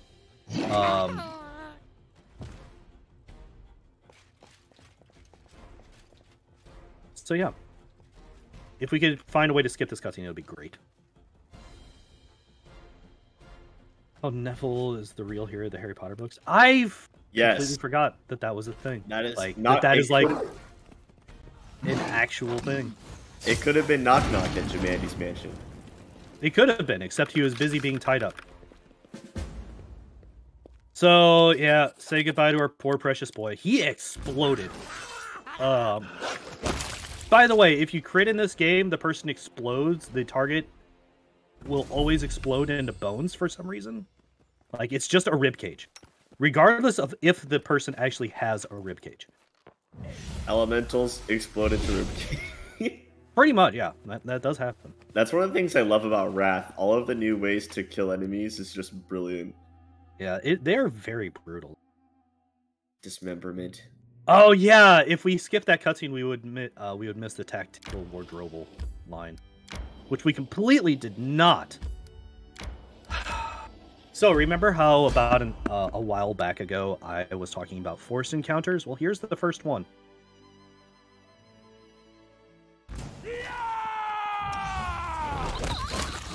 And they're stuck.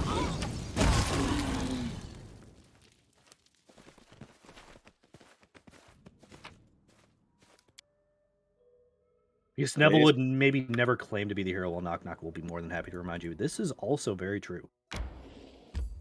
My latest playthrough of Kingmaker, I think I ran into the cultist encounter like 5 times.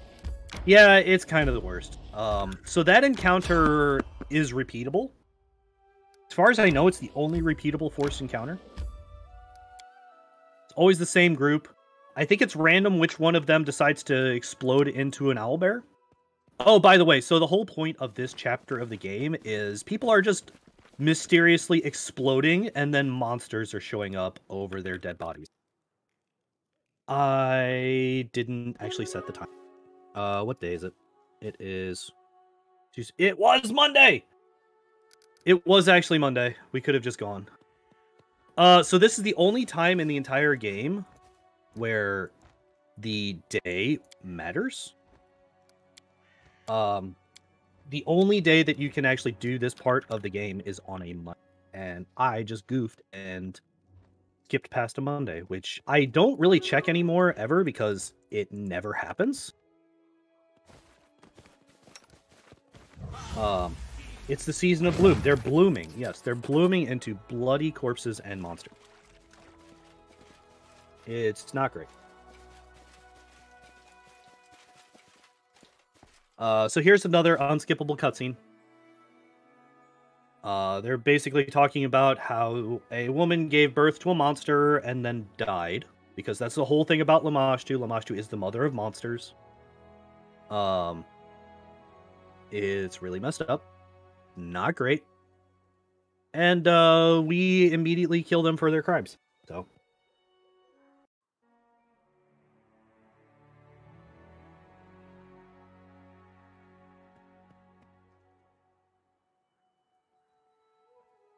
turning the frogs into owlbears.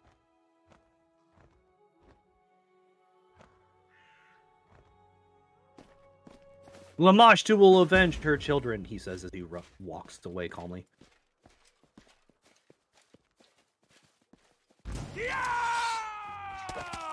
I love simultaneous fireballs. They're great. Alright. Mobility. Yeah, there's a lot of casual walking when there should not be casual walking in this chapter. It also happens in the next portion when we go back to the capital.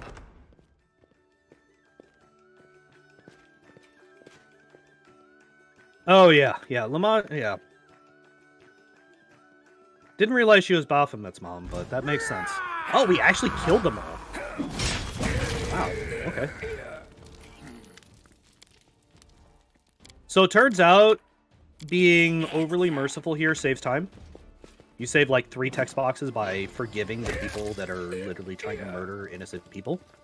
Not entirely sure why that's an option, but you know, I don't judge.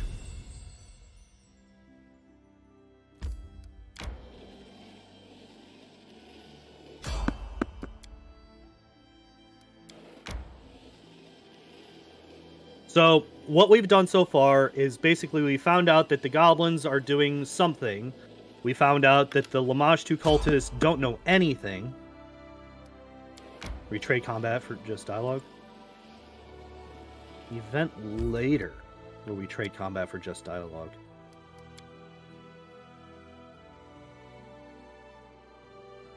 I do not remember which you are talking about.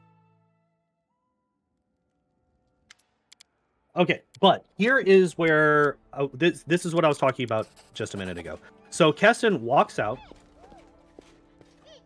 We have enough time for one conversation, and Keston says that he runs in, but he is casually walking in to tell us that there is literally a torch and pitchfork carrying mob outside of our castle.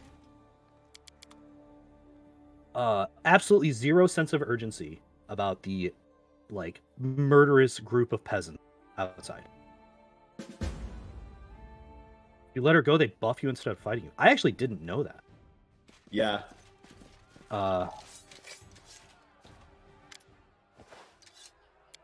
So my first casual playthrough, I failed every single one of those persuasion checks.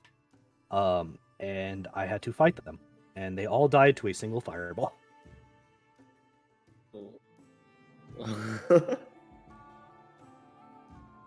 Cultists don't know anything. Yeah. Hi, Nenio. How's things? Here Tristan is trying to get us to do something. We don't like Tristan, so we tell him no. Tristan's not real, and I will show you that in chapter 4. Another romance option I wish I could have without having to be female. Oh well. Can't always get what you want and all that. I know, but in a fantasy game, sometimes I just want all that I want. Just want all the things. Why can't I just have all the things? It's called fantasy. So, about going over here. We don't go over here yet, and I'm just a dummy. You just kind of forgot an entire portion of this chapter. That's what mods are for.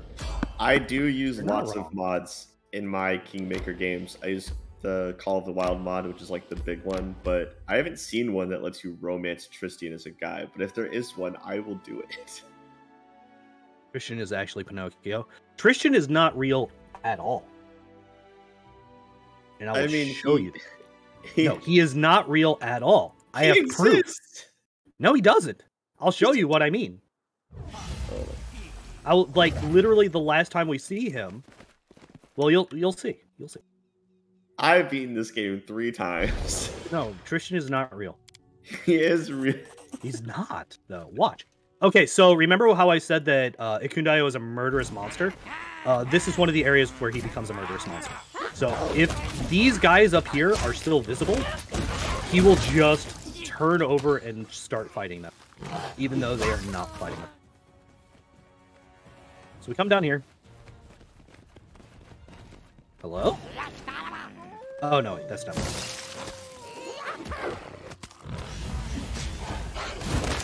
Alright. So run up here. Right around here. Yep. He shows up.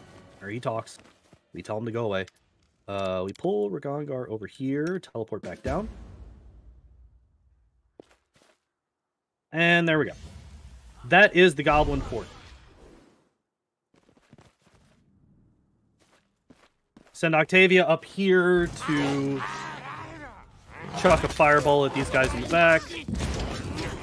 One of them somehow survived.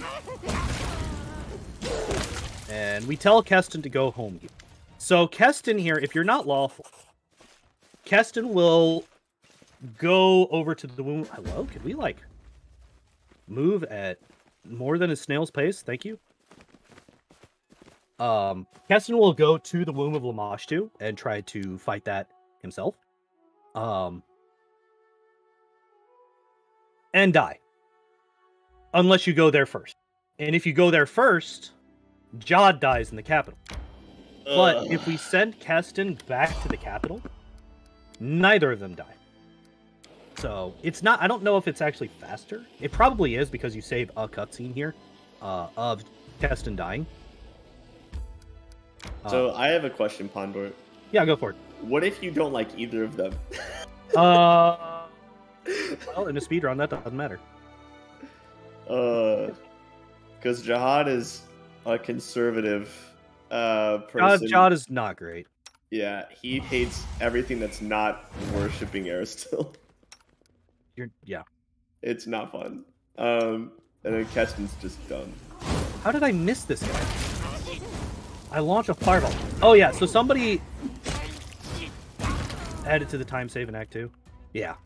Yeah, because you also get the time save in Act with that whole.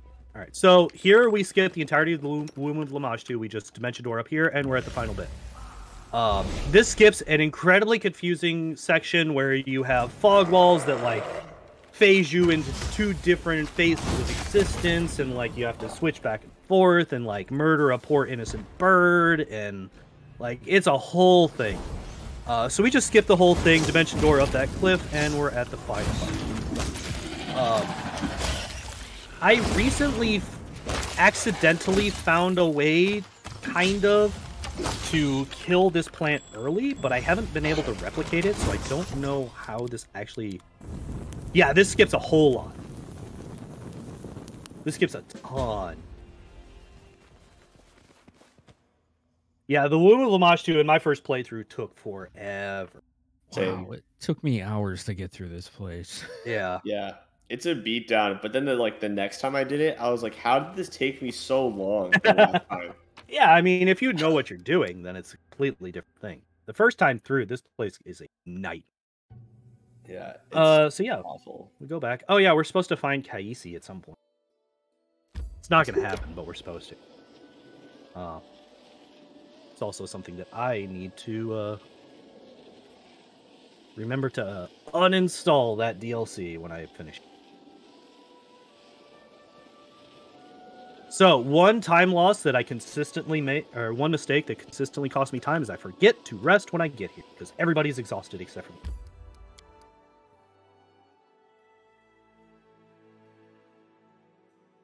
Which means everybody's moving at half speed.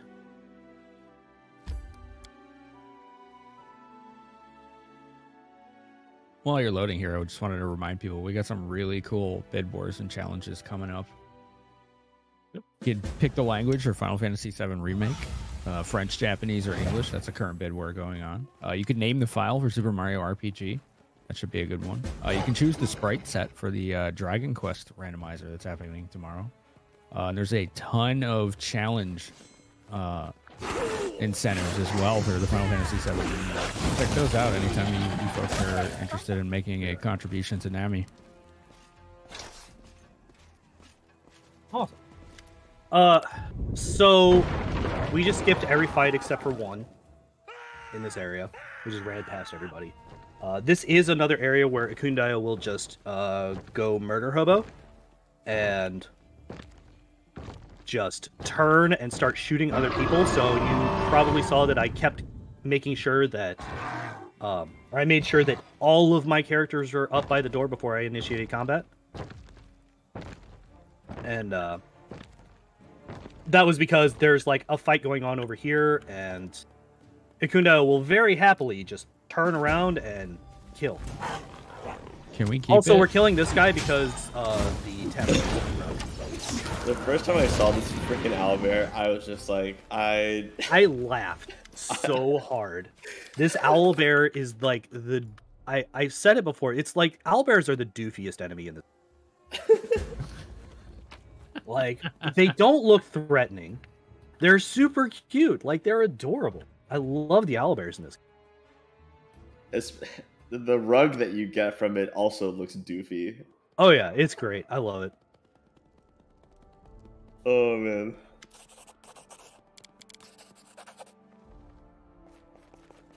I always forget which one of these conversations.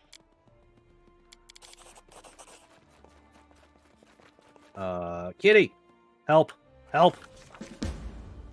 Acquire your diplomatic assistant. If I could actually click the OK button.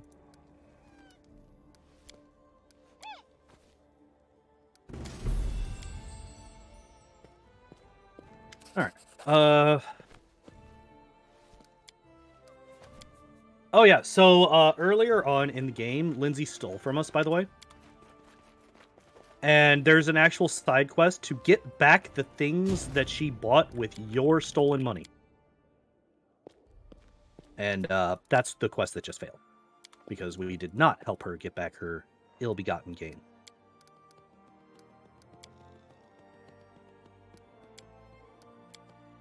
Oh yeah, that's Wylus. Wylus is also the worst, by the way. He's actually what causes everything in Chapter 4. Because he's a greedy person.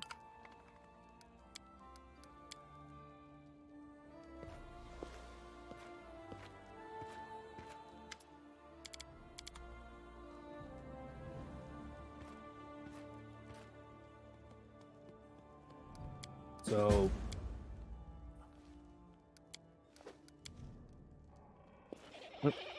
that's right. Completely forgot which. Yeah. So I'm really bad at remembering what dialogue options I need to take on all these. Like, once I actually see the dialogue, I usually remember pretty good, but like whenever people are walking up, I'm very, very bad about that.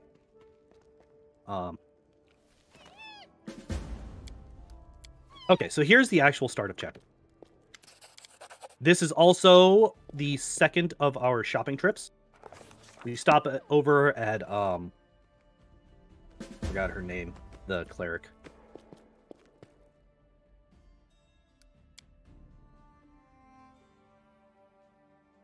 What's the cleric's name? Jihad? Harem? No, the one that you buy from. Oh, the Avadar cleric. I know how it's looks, but I don't ever really remember learning how to pronounce it properly. Well, we'll see in a second. Arsinoe. Arsinoe. Okay, there you go. So we take one thing of delay poison communal, and we take like 30 scrolls of mass heal. Unfortunately, I am gonna have to go to the bathroom. I've been like having issues with that for like the last hour, so I will be back in just a second. I'm really, really, really sorry about this, but I have to. No problem. We actually got a donation, so just want to say thank you to Caleb for the $10 donation. All of your contributions, folks, are going through NAMI, the National Alliance on Mental Illness. They have 48 state offices, more than 650 affiliates, a host of signature programs, presentation support groups available free of charge. 50% of all lifetime cases of mental illness begin by the age of 14, and a massive 75% of them begin by the age of 24. So it is a issue that all of us have been touched on, whether personally or from people we know at some point in our lives. It's a very important cause. So all of your contributions and all the hard work everyone behind the scenes are doing are going to assist in those efforts.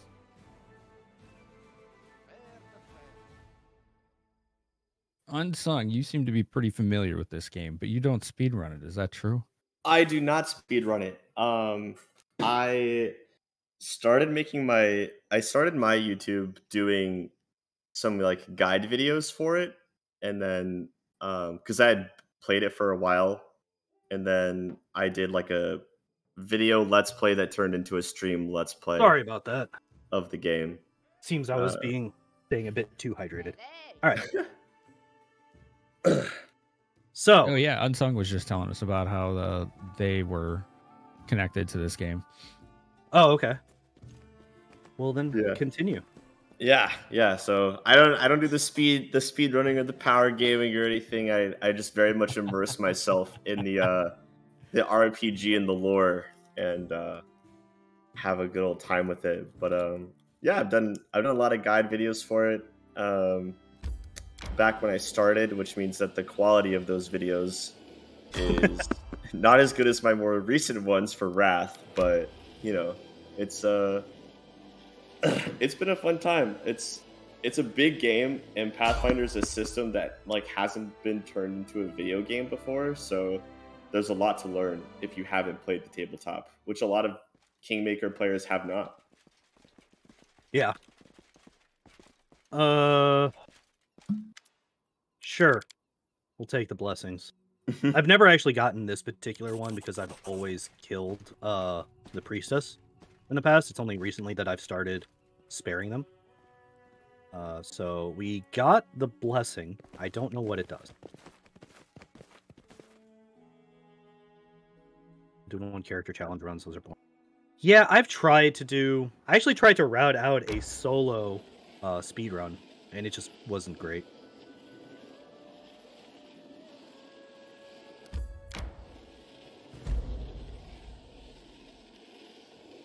Okay, so we are coming up, this is chapter 4, so this is the undead invasion. This is where we are going to be using the Bane spell finally.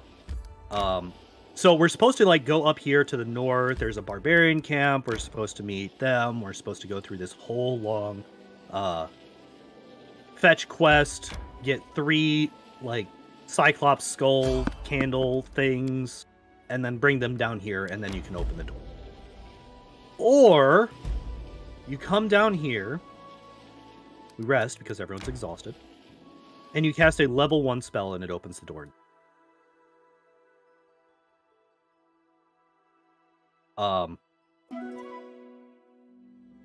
So, this is developer intended. This is a reference to the tabletop adventure path, where you can open this door by casting the darkness spell. The darkness spell is not in this game, but so they apparently they wanted to like still have like the flavor of that little secret, so they just replaced it with the Bane spell, which I guess is the closest, which kind of makes sense.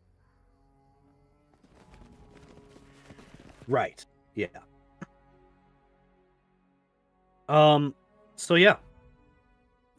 By doing that, that does have another little side effect. The Soul Eaters do not know my name. So if you remember, if you played this game, if you remember, there's the Soul Eater fight towards the end of the first portion of this dungeon, where 3 people are forced into combat alone, each against a single Soul Eater. And it's always your character, your main character, and then 2 others. You get to choose their name. Oh, also, by the way, this is where we find out that Tristan is not real. Because watch what happens after this conversation. He just blips out of existence. He doesn't mention door out. He doesn't like go invisible. He just blips out of existence, meaning he wasn't real the whole time. He was just a hallucination. I thought you had like an actual story reason for him not being real, and it was just that. Nope, just that. He just blips out of existence, and he's not real. I feel debated. You got to make up a story if we get a big donation. I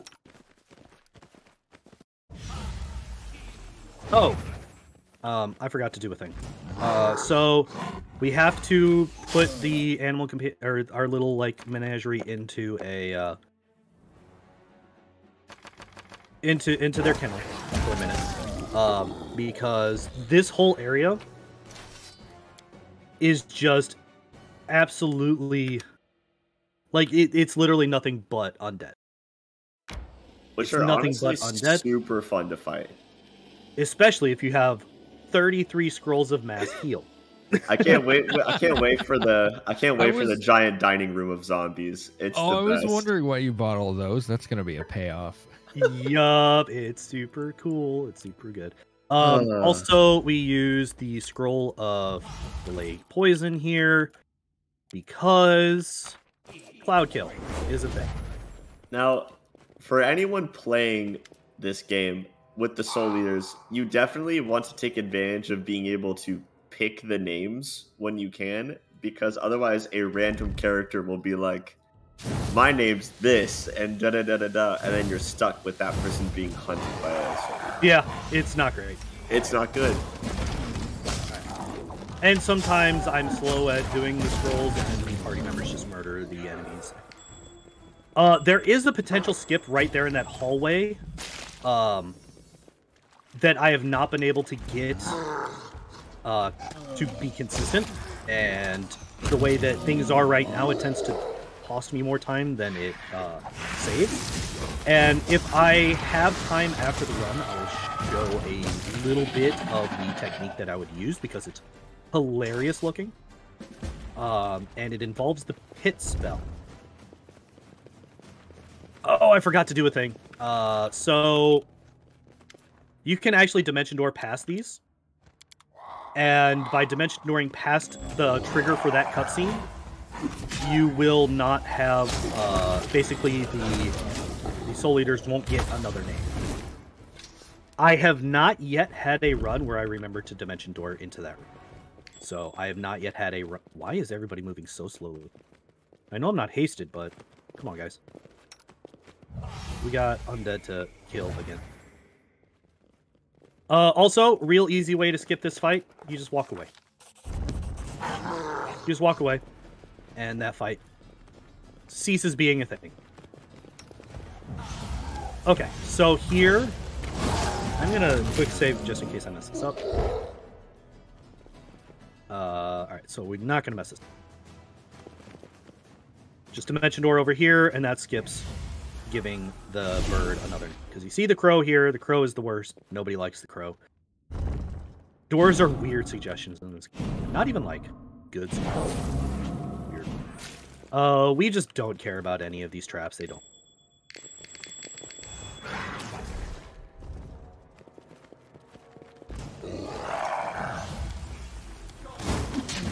I do love this dungeon a lot. This dungeon is super cool. There's so much involved with it. It's so fun. And if you do one of the DLCs, the Varnhold one, there's like other stuff that you can get here as well, which is cool. I did not actually know that. Yeah, because the Varnhold DLC connects this whole thing. So, yeah, because we skipped the second one, and because the guys didn't ever get my main character's name, only one Soul Eater spawned there. I haven't actually seen... Where's the dismissal? So we actually want to use dismissal here.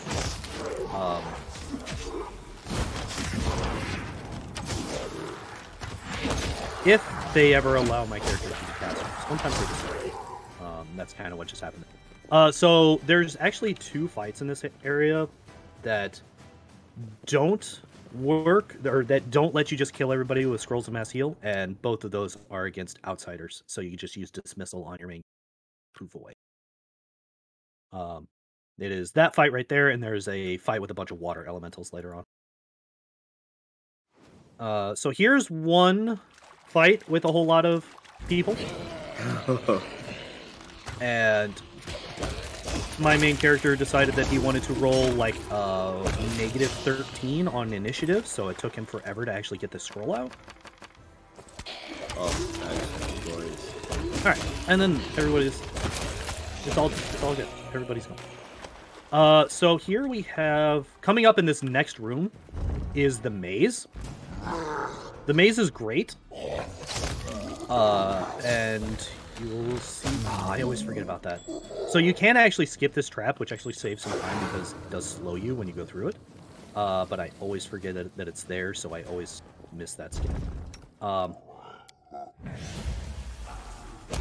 So, this is like a big old maze, right? So we click at the end of the maze. Our people just start going through it, and then they just decide that walls don't exist anymore, and they just do all of this. Which is great. Sometimes, like, for whatever reason, the animal companions actually follow the laws of physics and continue through the maze normally, but yeah, your actual party members. Which actually saves a fair bit of time, because you don't have to walk all the way through that thing. And then here is the cafeteria. Just a whole bunch of zombies hanging out, having some lunch. We send our boy over here, and we do this. And a whole bunch of people die. And a whole bunch of undead people die. And Ikundeo went and wanted to be a murderer. You can actually, like, skip some of those if they haven't aggroed you yet, the ones at the bottom there. You don't actually have to kill them all. But Ikundeo wanted to kill them all. And that is just that's just how he does things. So physics do not apply. Yeah. Exactly. Marshmallow understands. This is actually the final fight in this dungeon. Fun thing is that Vorticai is optional. So we come up here, and dimension door roughly here, and we dimension door here. Say hi to the boss. Say goodbye to the boss, and we leave. And Vorticai is no more, apparently. So the actual trigger for that fight is a cutscene. The cutscene only triggers if you move while you are within line of sight of Vorticai. So by dimension dooring into that area and then dimension dooring out, Vorticai, the trigger does not happen. And the fight does not initiate. Tristan doesn't exist, I guess Vorticai shouldn't exist either. Exactly. So yeah, we just don't fight that ball. Oh, there is something that I forgot to do, and I need to do. We actually want to turn off experience sharing again. We actually should have done that as soon as we picked up Ikundeo, but the experience, like, that you gain up to this point is pretty negligible compared to what you get in chapters 5, 6, and 7. So it doesn't really matter that much. We still basically hit the levels that we need to when we do. We do actually get to level 17 in this run. And this is actually one of the scarier parts of the overworld movement, because if we get an encounter during these mountain paths, it's like a 3-year fight. Like, it's the worst. Okay, good. As soon as I got done saying that popped up, and I was about to. So the reason that the mountain fights are so bad is because, A, the maps are very serpentine. It's the skeleton. It's a mountain path. It's like very curvy. It's going back and forth and back and forth and back and forth. There's only one exit, and it's at the very end. And the enemies are fairly spread out every single time. So they're not all grouped up, so you can't just like fireball once. And when you're coming back from there, everybody's exhausted anyway. So it's just 13 things stacked on top of each other to just make the mountain encounters there a night. And the fact that we didn't get one is very, very nice.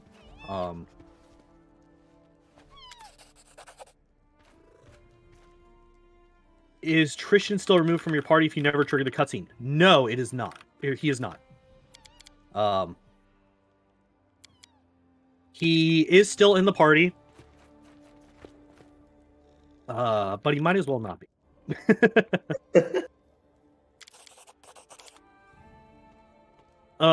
Here is where Amiri is the most passive-aggressive person on the planet, which does not fit her character at all. She literally comes up to you and is like, well, I had something to talk to you about my clan, but it's whatever, so bye. And then just walks away again. We collect that. We also start getting random +1 flails here, and I don't know why.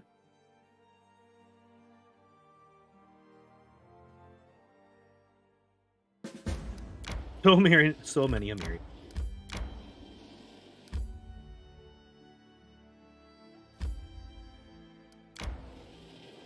All right. Oh, so this chapter is supposed to be split into two, like a split path. You're either supposed to go and get Tristan back, or you're supposed to go up here and deal with the barbarian invasion. Well,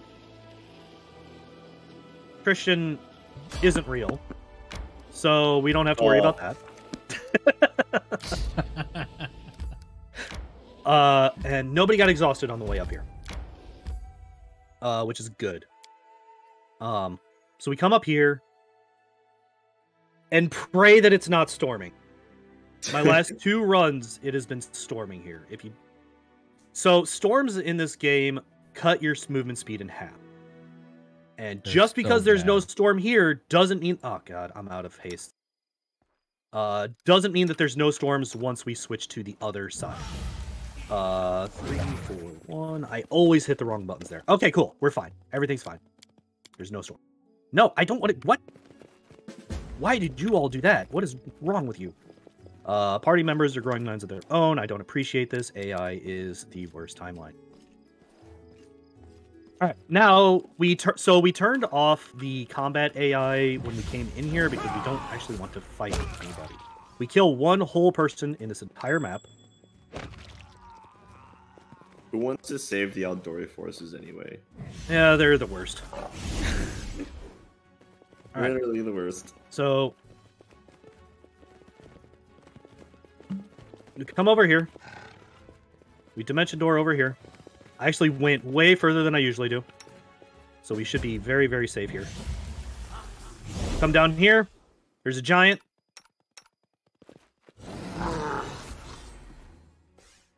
Cool. Giant's dead. That giant transfers this from, like, the opening, like, scene kind of thing to the one where you can actually complete the this map. I go. So if you actually move to the left before you kill that giant, you trigger a cutscene that's very long, also very buggy, because it's supposed to be the cutscene where Amiri fights Armagh and gets beat down real bad, and then gets captured and all that good stuff. Which is whatever. Like, it sucks. You trigger a cutscene. The bad thing is that it also resets your position back to the beginning of the map. So you have to go through the whole thing again. I've done that a total of 1 time, and I wanted to reset so badly, but this run is... I don't stream long enough to reset once I get here, because it's like, what, 2 hours in? Yeah. Also, you have these guys that show up. This should be Air Elementals and Barbarians. Yep. Air Elementals and Barbarians.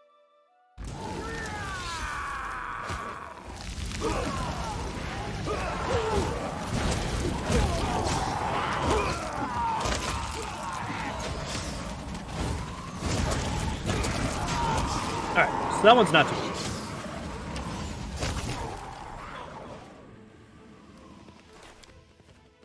So it struck me as suspicious, but I don't actually know if the game is cheating there. I have only seen that cutscene once ever, so I don't know. Well, I've seen it twice, but the second time there was a person and he was fighting nobody. So Armagh was doing a little bit of a Fight Club reenactment. The second time that I saw that cutscene. Very strange and vague spoilers if you haven't seen the movie Fight Club. You're not supposed to talk about it. I mean... You've already broken 2 rules. Yeah, well, you know. Connor likes to break rules. Yeah, I I'm seeing that, yeah. I am a speedrunner. That's kind of what we do. I want to see an actual D&D game where the players are all speedrunners. Oh my god. I do not. I mean, I'll watch it, but I'm not taking part in it. No, I would Why not not? be a part of it. I have to. It would be the best. Armag's. Oh wait, no, we don't. Armag's weapon is incredibly OP if your barbarian person can pass an consistently increasing will save or go insane. I think. What? Armag's weapon in this game. Yeah, no, It's got a very high upside, but it is also incredibly dangerous. It's cursed. It's cursed to heck. The insane part is bugged. How bugged? What bugged? How do? I never used it, so like Me by the neither. time I get to that point, sold that thing. by the time Never I get to actually that causes point, confusion. Wait, what? what? So there's no downside, huh? Oh, that sword just got real good real quick. That's Unfortunately, it broken. doesn't matter. We have the gear that we have. We don't need anymore. That reminds me of a question someone had earlier, because I've seen this with other speedruns. Do you use the most up-to-date version, or do you have to use a specific version of this game? No, this is the most up-to-date version. We do not down. So, if you just noticed, I failed the perception check to find Armag's. I have had multiple runs die because I forget to quick save there and just go for it, and then fail the perception check, and that's like a 10-minute time. It's ridiculous. Yeah, because you have to level again before you can check, right? There you can also go back to your capital, and like once the scouts finish scouting it out, they will find it. Oh. But yeah, it's like a huge, like it's a pain. I hate it. It sucks. Why not use the backup strat at the river? I do not know what you mean. So that is It's a good Kitty reason. Cat, why, what? When I've you're the never only seen him two flip that. Kingmaker speedrunners and the things you talk about, the other person doesn't completely understand or know about.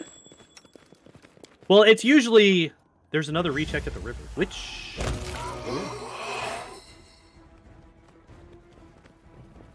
so here is where we start walking through walls, and by we I mean the kitty cat.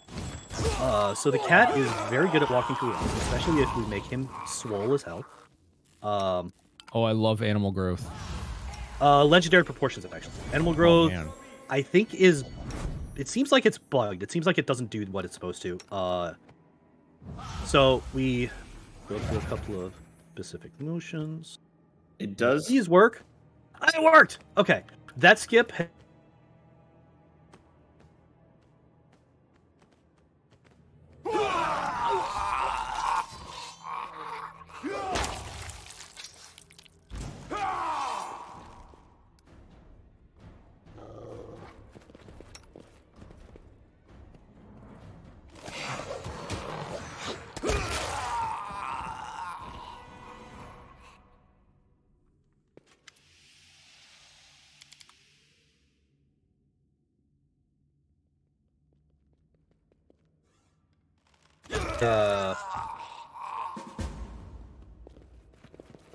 Yeah, I hope it's not a big deal.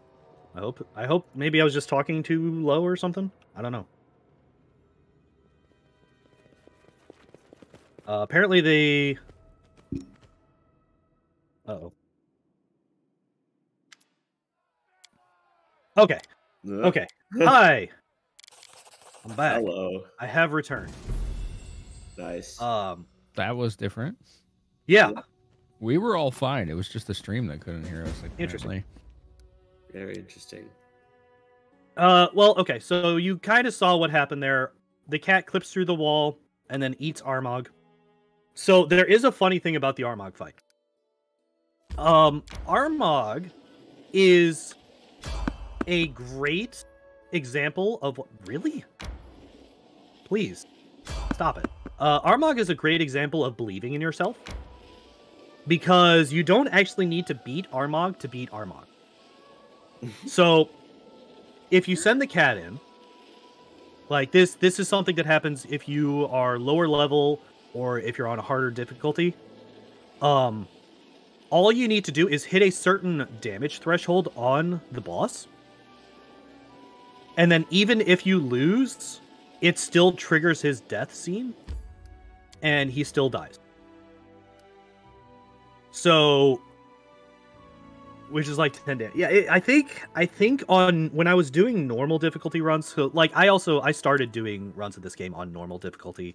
I am now doing full any % where I'm just on story difficulty. On normal difficulty, I think I needed to hit him 3 times, so it was like 90 damage or something like that. Right, yeah, the person that's in the fight with him goes down. So at that point, the Smilodon dies, and then he just, all the skeletons explode, and he just blah and dies. My issue with that fight when I played is that I played a squishy caster, and like I saved right before and reloaded a million times, and every time he made a beeline. Why am I getting this? This is a dialogue I should not have gotten. I have auto kingdom turned on, and I just got a kingdom thing. That happens sometimes. I don't know what it is. Oh, Harem needs your input. Harem needs to deal with it. Harem's the worst. Oh, hey, dragon. We kill him. He comes to give us stuff, and we kill him for it. Harem is actually the worst. I did a companion. I actually did like his quest. Dagroth is right. I did like his quest. His storyline is really cool though, because I've honestly never seen anyone like make a depressed cleric before, and that's literally what he is. Like he's just like fighting with mental illness the whole game. It's actually quite fascinating.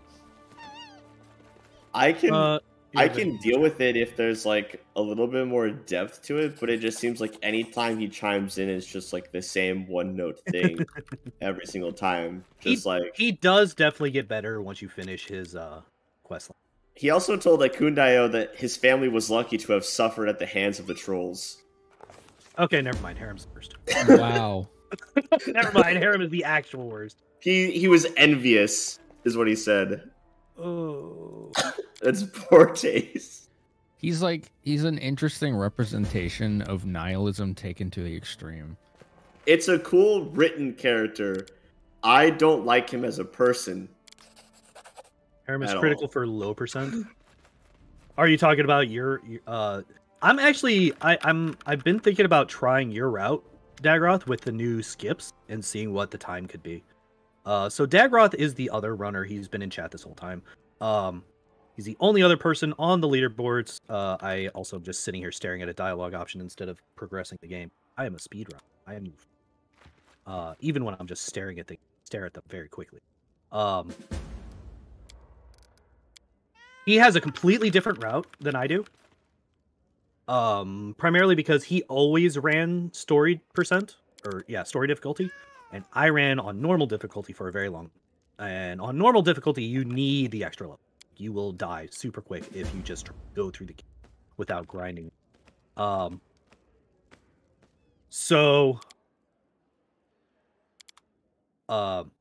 He has a completely different route from mine. And I haven't really tried to learn his route yet, but I'm curious if it is faster than mine. So after the run tonight, I didn't want to start practicing it before this marathon because I didn't want to like confuse myself and like accidentally like combine 2 runs into one that's just the worst. Right? Oh, by the way, we start using the Heart of Ira again for this portion of the game because these enemies all have only 1 health. And the Heart of Ira is guaranteed damage without any animation. So it's very, very quick to kill all these enemies. The Heart of Ira. Yep, super good, super busto. Dagroth made a good point about all the characters being extreme caricatures. That's 100% true. I feel like in Wrath they made the companions way better. I really gotta try that. Wrath is a very, very good game. Wrath of the Righteous. I felt like the companions had actual depth. Ton of fun. The characters in that game, the companions are great. Yeah. Above the Lantern King. All right, so this is something that I never do because I always forget about it. But so like, okay, we'll do it over me real quick. So this is, It's you know, a decent sized bullhead. We do it on the Lantern King. It is a very large bullhead. I don't know, like a very large bear head there. Goes the whole circle. Yeah, it's like it takes up the entirety of his body. I don't know why.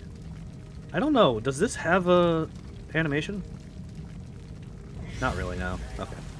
But yeah, it's just scaled up to his size for some reason. Fantastic. Yeah. Oh, the eyeball.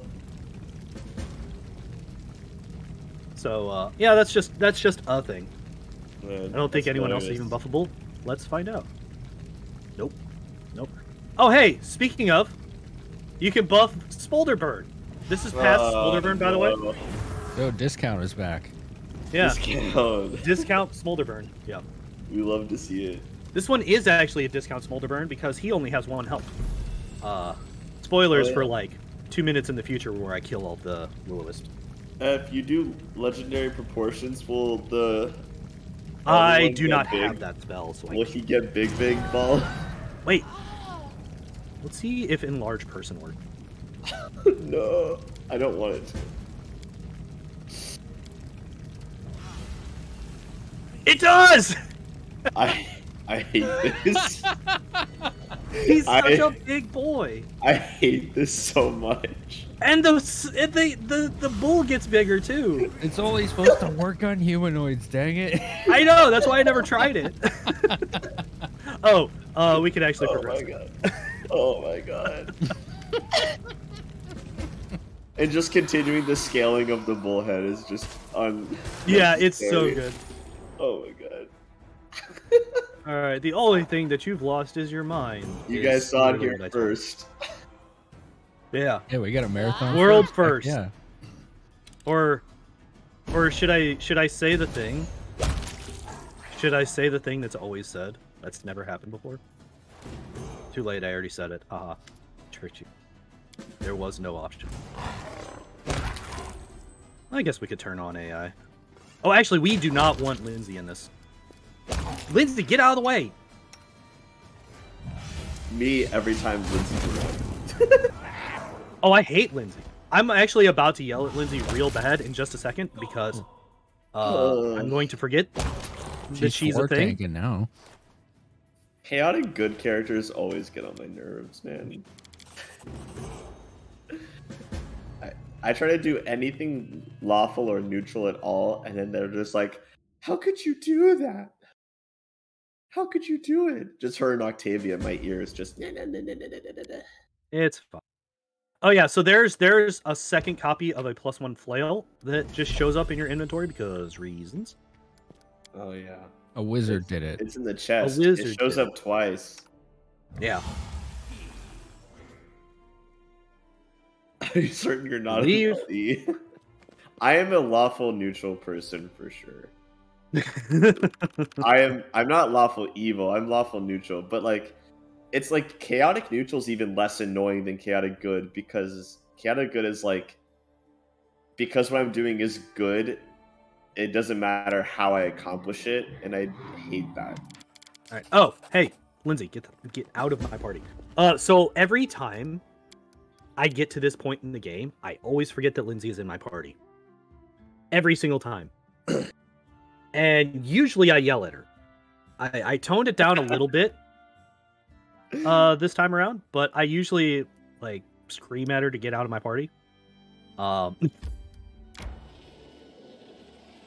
I can't tell you how many times I've been on a run and then just forgotten that she's in there, which, I mean, it's not a huge time loss. You just go into the group manager.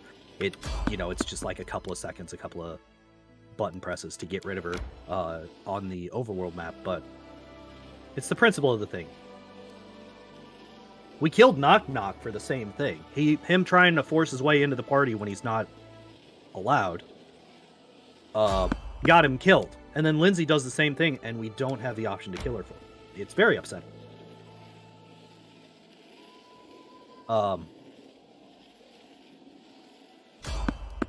Yeah, there was a time where I didn't know the group manager was a thing. That is true. All right, so we are now in chapter 6. This is the fight against Pitax. Also, fight me. It is called Pitax, not Pitax. I was about to say you mean Pitax. You knew it was coming.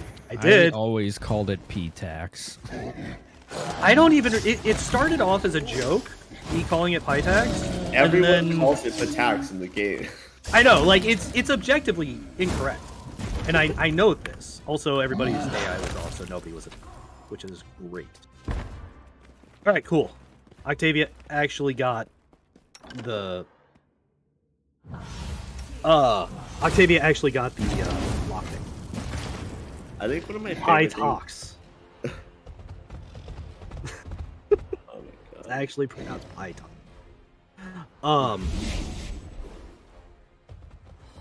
So, Octavia can actually fail to, oh, I should be attacking the gnome. What? Whatever. Octavia can fail to pick the lock on this gate. It is a lockpick thing. There is a trickery check. And, you can fail it. Fortunately, she is an arcane trickster, so she has ranged legerdemain, so you can retry the check, but it's at a -5. And it takes, I think, a full round action to do it. So it takes 6 seconds every time you fail. That's gross. It's kind of the worst. Fortunately, I've only ever had her fail that check twice in runs in recent memory. Oh yeah, I know, it's actually a bug. You're not supposed to be able to do it. But I will take advantage. What do you mean a hunter needs to be... Ugh.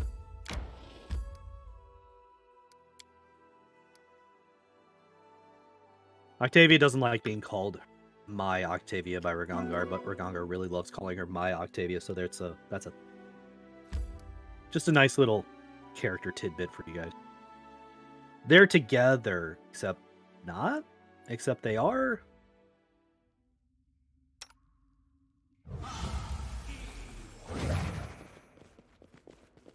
You can be with them, both of them. Yep, there's a lot of things that I did not know how to do. I did that in my playthrough. I romanced both of them and we all 3 got married. You all 3 got married. It was great. The relationship is toxic, but it's not... At least at first. It's one of those that, like, the companion quests, like... Yeah. Reel it in a bit and make it better. It's not toxic with intent, though. It's toxic because they've both been slaves and neither one of them knows how to be in a relationship. That's also fair. Because, like, Ragongar doesn't realize he's actually doing anything wrong most of the time. He's also chaotic stupid. Yeah, I'm not a huge fan that he's considered chaotic evil as well. There's not really a chaotic evil companion in this game. There's not, because if there was, they'd be trying to kill you at every possible turn. That's... Debate. I don't know. I think Wendu is probably the best example of chaotic evil. Camellia is pretty, Yeah, but I don't like her. I feel like hiding her alignment was so useless because, like, in Dresden, the minute you get hit with blasphemy and it doesn't affect her, you already know she's evil. Okay, let's be fair. As soon as you see that amulet, you should know something. Like, come on. Nobody wears an amulet to hide your alignment. What's the point? Alright, so... Soft lock is possible here. Kind of. Oh yeah, that's a good point. Wendu is neutral evil. Because she's all about self-preservation. That's what's neutral about her. Chaotic evil is just, I like killing people. Yeah, it is kind of hard to pull off, but I've done it once, and I never want to do it again. And also, it's technically not a soft lock. You can get out of it. It's just a very small window of opportunity. So... what we're talking about, the soft lock here, is that group that spawned in up here is triggered as soon as somebody runs. You want to send these guys up here. I want you to do this. I want you to do... Oh, you are out of controlled fireball.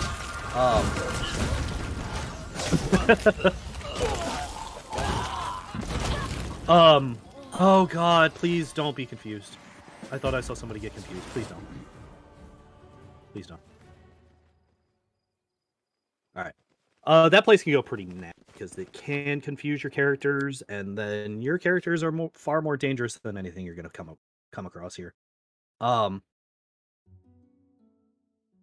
anyway, so you can soft lock there by going into that tavern before dealing with that ambush that comes in whenever somebody runs for backup, because they will spawn in and they will have you stuck in combat,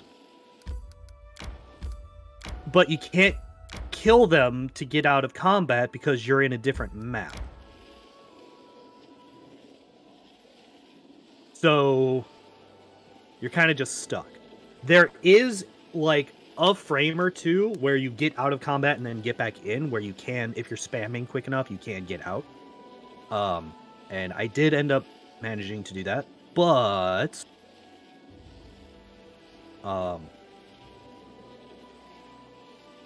it's not great. It's not great. And it's definitely something to be avoided. So we murder another person here because we are a terrible person. But he's kind of an incredibly rude person, so I don't really feel bad about it.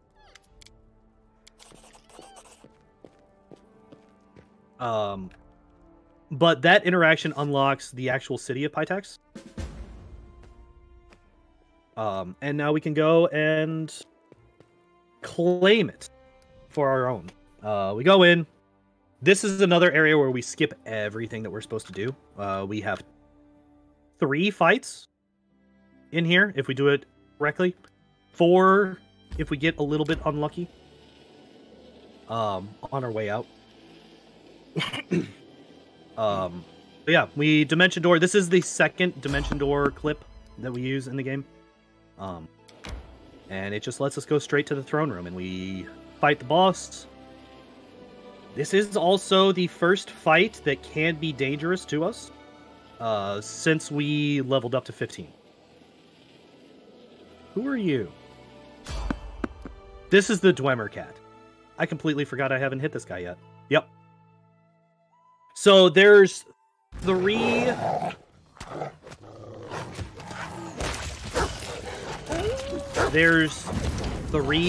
There's technically 4, but there's 3 that we will actually potentially get forced encounters in the Nara Marshes. This is always the first one. The cat surrounded by trollhounds. The second one is great because we can immediately leave. It is a bunch of bandits and trolls fighting each other. And you just spawn right next to the exit. You're not immediately in combat, so you can just turn around and and then the third one is the worst because it's trolls fighting a merchant, and then after you beat the trolls, there's a whole cutscene and conversation and all this stuff, and I don't want to deal with it. The third one's the worst. But I have not seen that one in a very long time, because we just don't really get too many opportunities for them to trigger. We basically have to be really, really unlucky. After Wrath, the Dwemer Cat feels like backer content. That one tends to only spawn in lower marshes. Oh, okay, that makes sense why I never see it, because I never go to the lower marshes. Gotcha.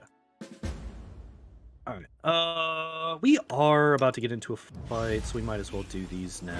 No. We don't cast this on the Smilodon twice. What do you mean I can't... Whatever.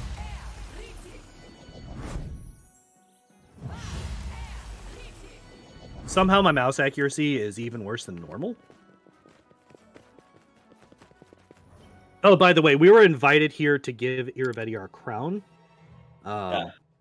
It was nice that he invited you. It's really cool. Yeah. It's also super strange that he still invited me even after I sent his messenger's head back to him in a box.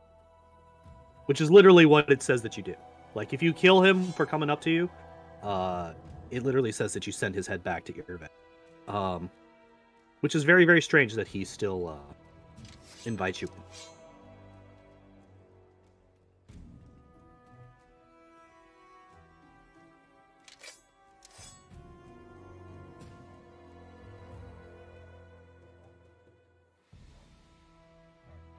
Oh, that's right. The Dwemer Cat and the Phase Spider do help you against the Lantern King if you do that part. By the way, we don't do that part in the speedrun.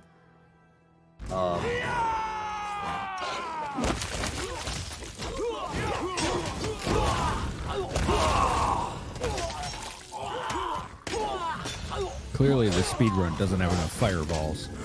Not at all. Nope. No, never enough. More fireballs, always and forever. This is one of the reasons that I wanted to turn on or turn off the experience sharing earlier, is because it does let you hit level 16 before you go into the Irvet fight. Which gets us that school power that I was talking about. Take waves of exhaustion, just in case it's necessary. We do not level up Octavia anymore because it's a pain. I don't feel like choosing all of her stuff and choosing new spells and all that stuff. So we just leave her at 15.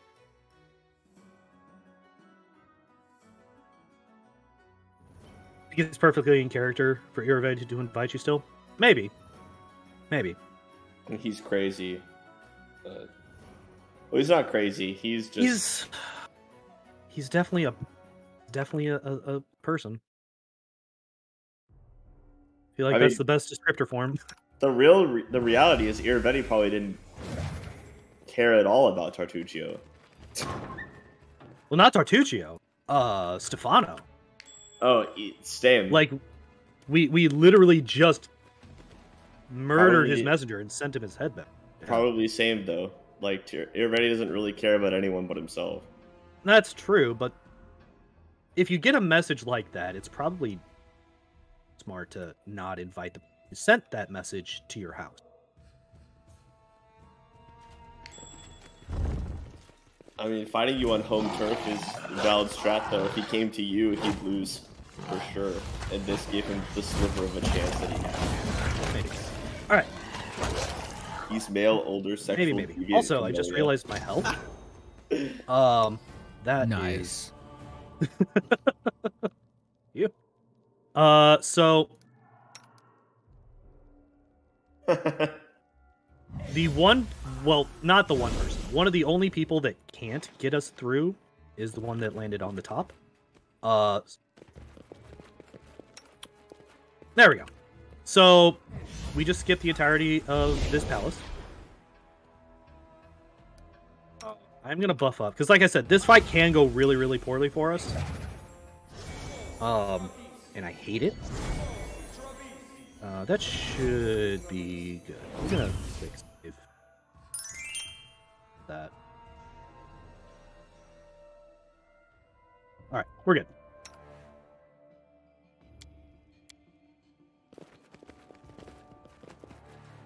So, two things that we would love to be able to do. First, kill Irvet before he gets that spell off. He did.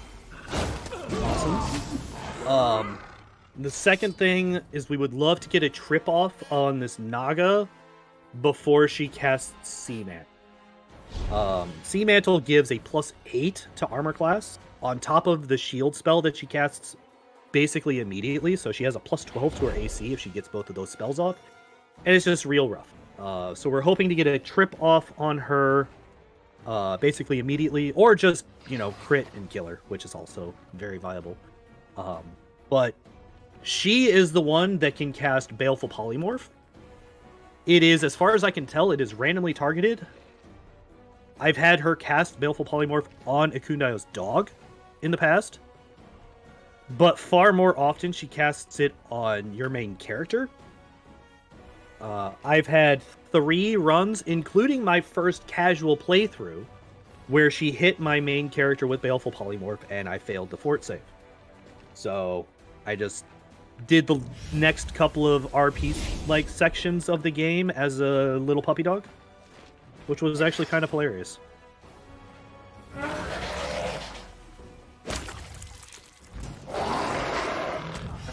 We did not. Okay, we're fine. We're fine. We're fine. We're fine. Everything's fine. Haste. We leave. Hopefully we don't get... Alright, it looks like we did not get it into combat. There is another group of were-rats in this other room that are in the throne room at that point. They are invisible, even though they're not technically using the invisibility skill. They just have like a plus 7,000 to their stealth. That was actually a really good Iravetti fight. That's like the most difficult thing. Like that's the most difficult fight that we have, I think. That's the one that has the biggest potential to go very, very poorly for. I've seen that Naga take 5 minutes to kill in the past, by the way. No exaggeration. Literally sitting there for 5 minutes trying to kill that Naga because I was out of Dispel Magics, so I couldn't get rid of her AC buffs, and just nobody could hit her. It can be ridiculous because she also has heal, so she could just heal for 150 health whenever she feels like it. It took me a while, but when I did this on stream, I played a psychic with the mods, so I just kept using telekinetic storm and just blasting her with force damage. Yeah. Yeah, it's not great. Oh yeah. So that part, that cutscene that played, where the Naga actually murders Iravetti for you. Beat her at level 8. Ugh. That just sounds like a nightmare. Yeah. All right, so we're almost done. We have 2 more sections of the game. We have 2 more fights, actually. This run is actually going really good. This run is actually going really, really well.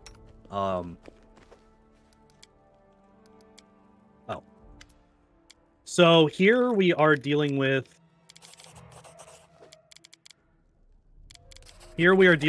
basically, what are we going to do with all of the things from Pytax? Well, if you just spam the 3 button, it makes all your choices for you. I don't actually know what those choices are anymore.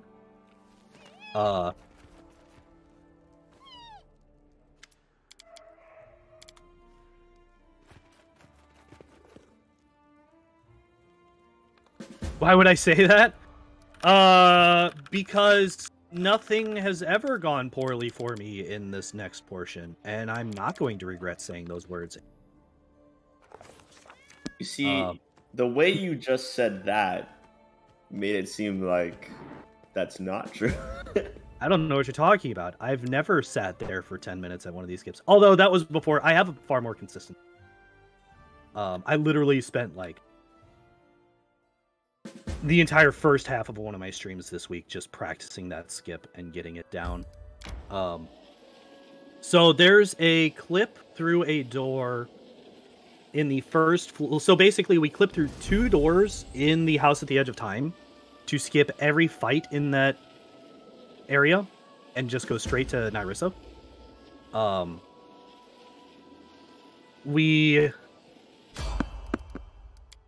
The first one is far more difficult. Dagroth. Yes, this is the last chapter of the game. We are going to the end. There are 2 fights left in the game. And the final one is not the most dangerous one. I feel like the Jabberwock fight coming up is far more dangerous. And honestly, the random encounters that we get out here can be more dangerous than the final boss fight, in my opinion. Jabberwocks are free if your melee don't get confused and immediately eat your range. And here's a random encounter because there's please don't be one of those super long ones. What are you? Oh god, it's this one. Wait, we have banishment. Don't we? We have banishment. We do. Oh, the tornado guys? Alright. I'm sorry. Are these those tornado guys? Yeah, these are just greater air elementals. There's just 1,000 of them. Fortunately, banishment just kills them.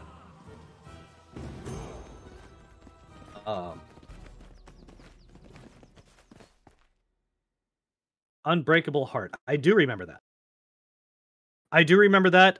I don't ever cast.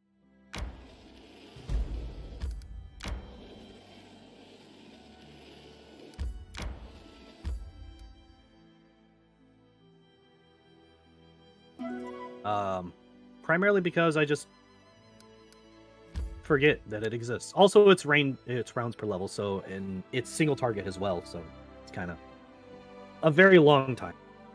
It's a very long time to cast that. 8. So, come over here. Dimension door up this cliff. That skips a fight with a bunch of wolves and a cutscene. We dimension door down this cliff. No. Rukangar. Stop it. Okay. That was terrifying because over here there is a group of... Why are you... That's fine. There is a group of Mandragora swarms, which anybody that's played this game knows those are the worst. They're the worst. And we're here. Second to last fight of the game. Oh, I don't have any scrolls of mass heal.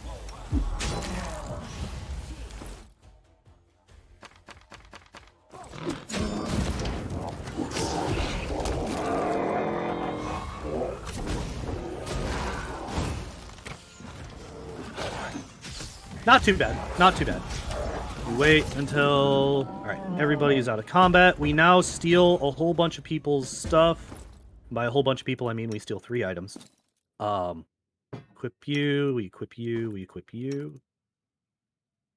Because we no longer have anybody else in the party. See, Jabberwock's emote. Yeah, they just have a... It's not, like, likely that they're going to cause an issue, but it is more dangerous simply because it's very possible to mess up that dimension going up to them. So we are in the final area of the game now. It's very pretty. It's an absolute nightmare to get through. Yeah.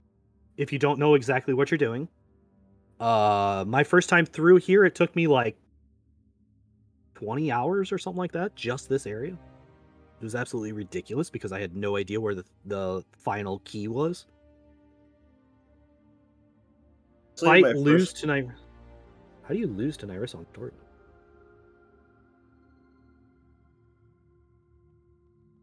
No, I guess I could see you how. Oh yeah, if you're coming in here expecting this area to be small. Yeah. My first run through this game, I got through this place really quickly, and I was like, okay, this place wasn't too bad. And then I did it on stream, and I was like, taking forever trying to figure out the lantern thing. And I was like, how did I do this last time at all? Yeah, it was a goof. This place is so gross. All right, so here's level 17. And here is where we get our second level in Inquisitor. Now, I mentioned earlier that Inquisitor gives us a 4th thing that is important for the run. That 4th thing... Do any of these actually matter anymore? We're going to stick with the... Oh, wait, I don't even take that spell in. Well, we're going to take it. That 4th thing is we just got a +8 to our initiative. So level 2 Inquisitors get to add their wisdom to their initiative. If you remember, my physical stats weren't great. But my mental stats were really good. I started with an 18 wisdom. Now I have a +8 to all like I have a +8 to all mental stats hat. So I now have a +8 wisdom modifier. I need to equip the lantern now. All right. Oh, also we're about to save Lindsay's life, by the way.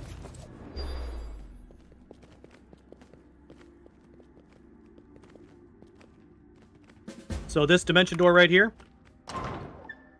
save Lindsay's life. Say hi. She's fine. She's just right here, just hanging out. We're going to quick save here.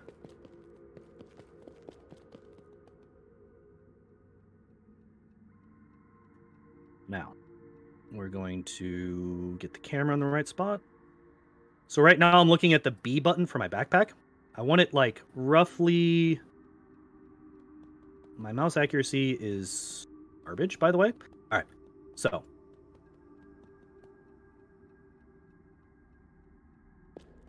Control E.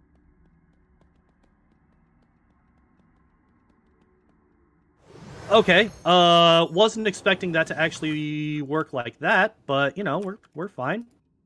And then we just walk through. We do get the magic lantern. We got the magic lantern from the first nymph that comes and talks to us as soon as we spawn in here. She's the one that gives it to us.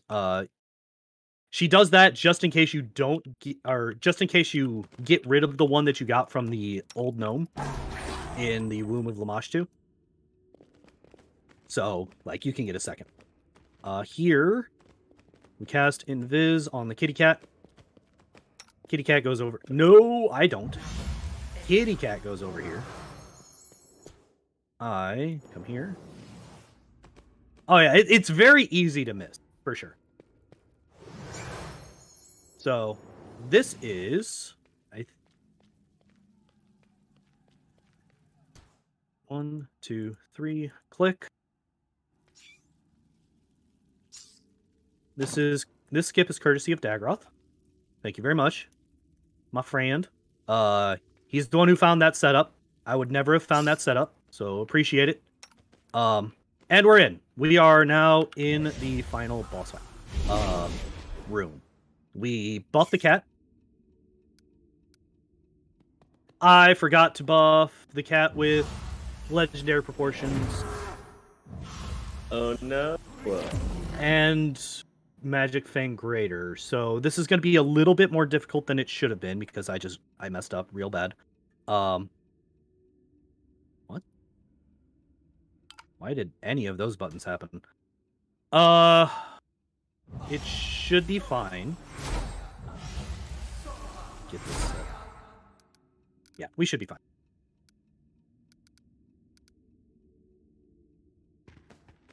I do also... Oh, I forgot to save before I came. I forgot to save. Yeah, if Baleful works, also, I just tried to cast not the right spell. Why am I trying to cast that? That's not what I'm trying to cast.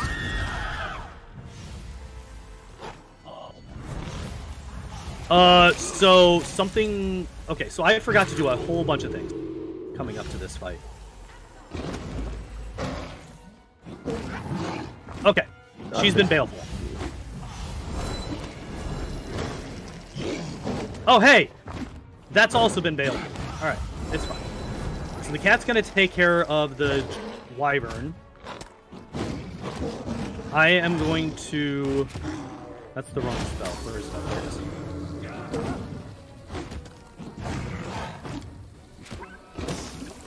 Alright, well apparently the...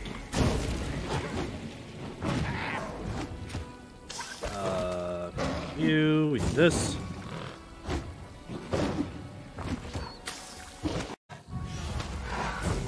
So the cat's just gonna eat her now. It's less likely to hit. It's kind of unfortunate. Yeah, I forgot I still had Banished on AutoCAD. Very... Oh. Oh, never mind.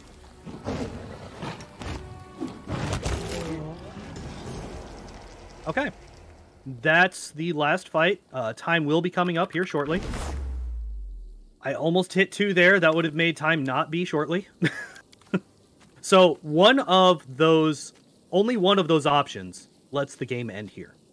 2 of those options make the game just add another section to the game.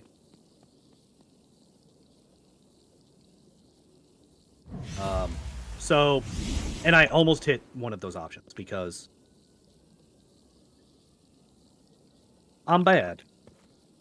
But hey, look, it's this guy again. Also, I think he still has enlarged person on. There are 4 options. I don't know what the non-other. Oh my gosh, she's huge. And as soon as this fades, time. I literally just tried to split for time. I did not realize that the Lantern King stayed huge if you buffed him like that. Big boy awesome. Ball. Yeah. Awesome. All right. So had I not had the bathroom break, no, that wouldn't have been a PB. That was only 3 minutes off, though. It was only 3 minutes off my PB. Pretty happy with that one. Woohoo! Pretty awesome run. But yeah. Man. Yeah, nicely done. Everybody. Thank you. So yeah. I guess we just do like shout outs and stuff now. Yep. Closing remarks, shout outs. All right. Well, Unsung, you go first. I've been talking a lot. You go first. What? Am I just like shamelessly self-plugging? Is that what I'm doing? Pretty much, yeah. Okay. Well,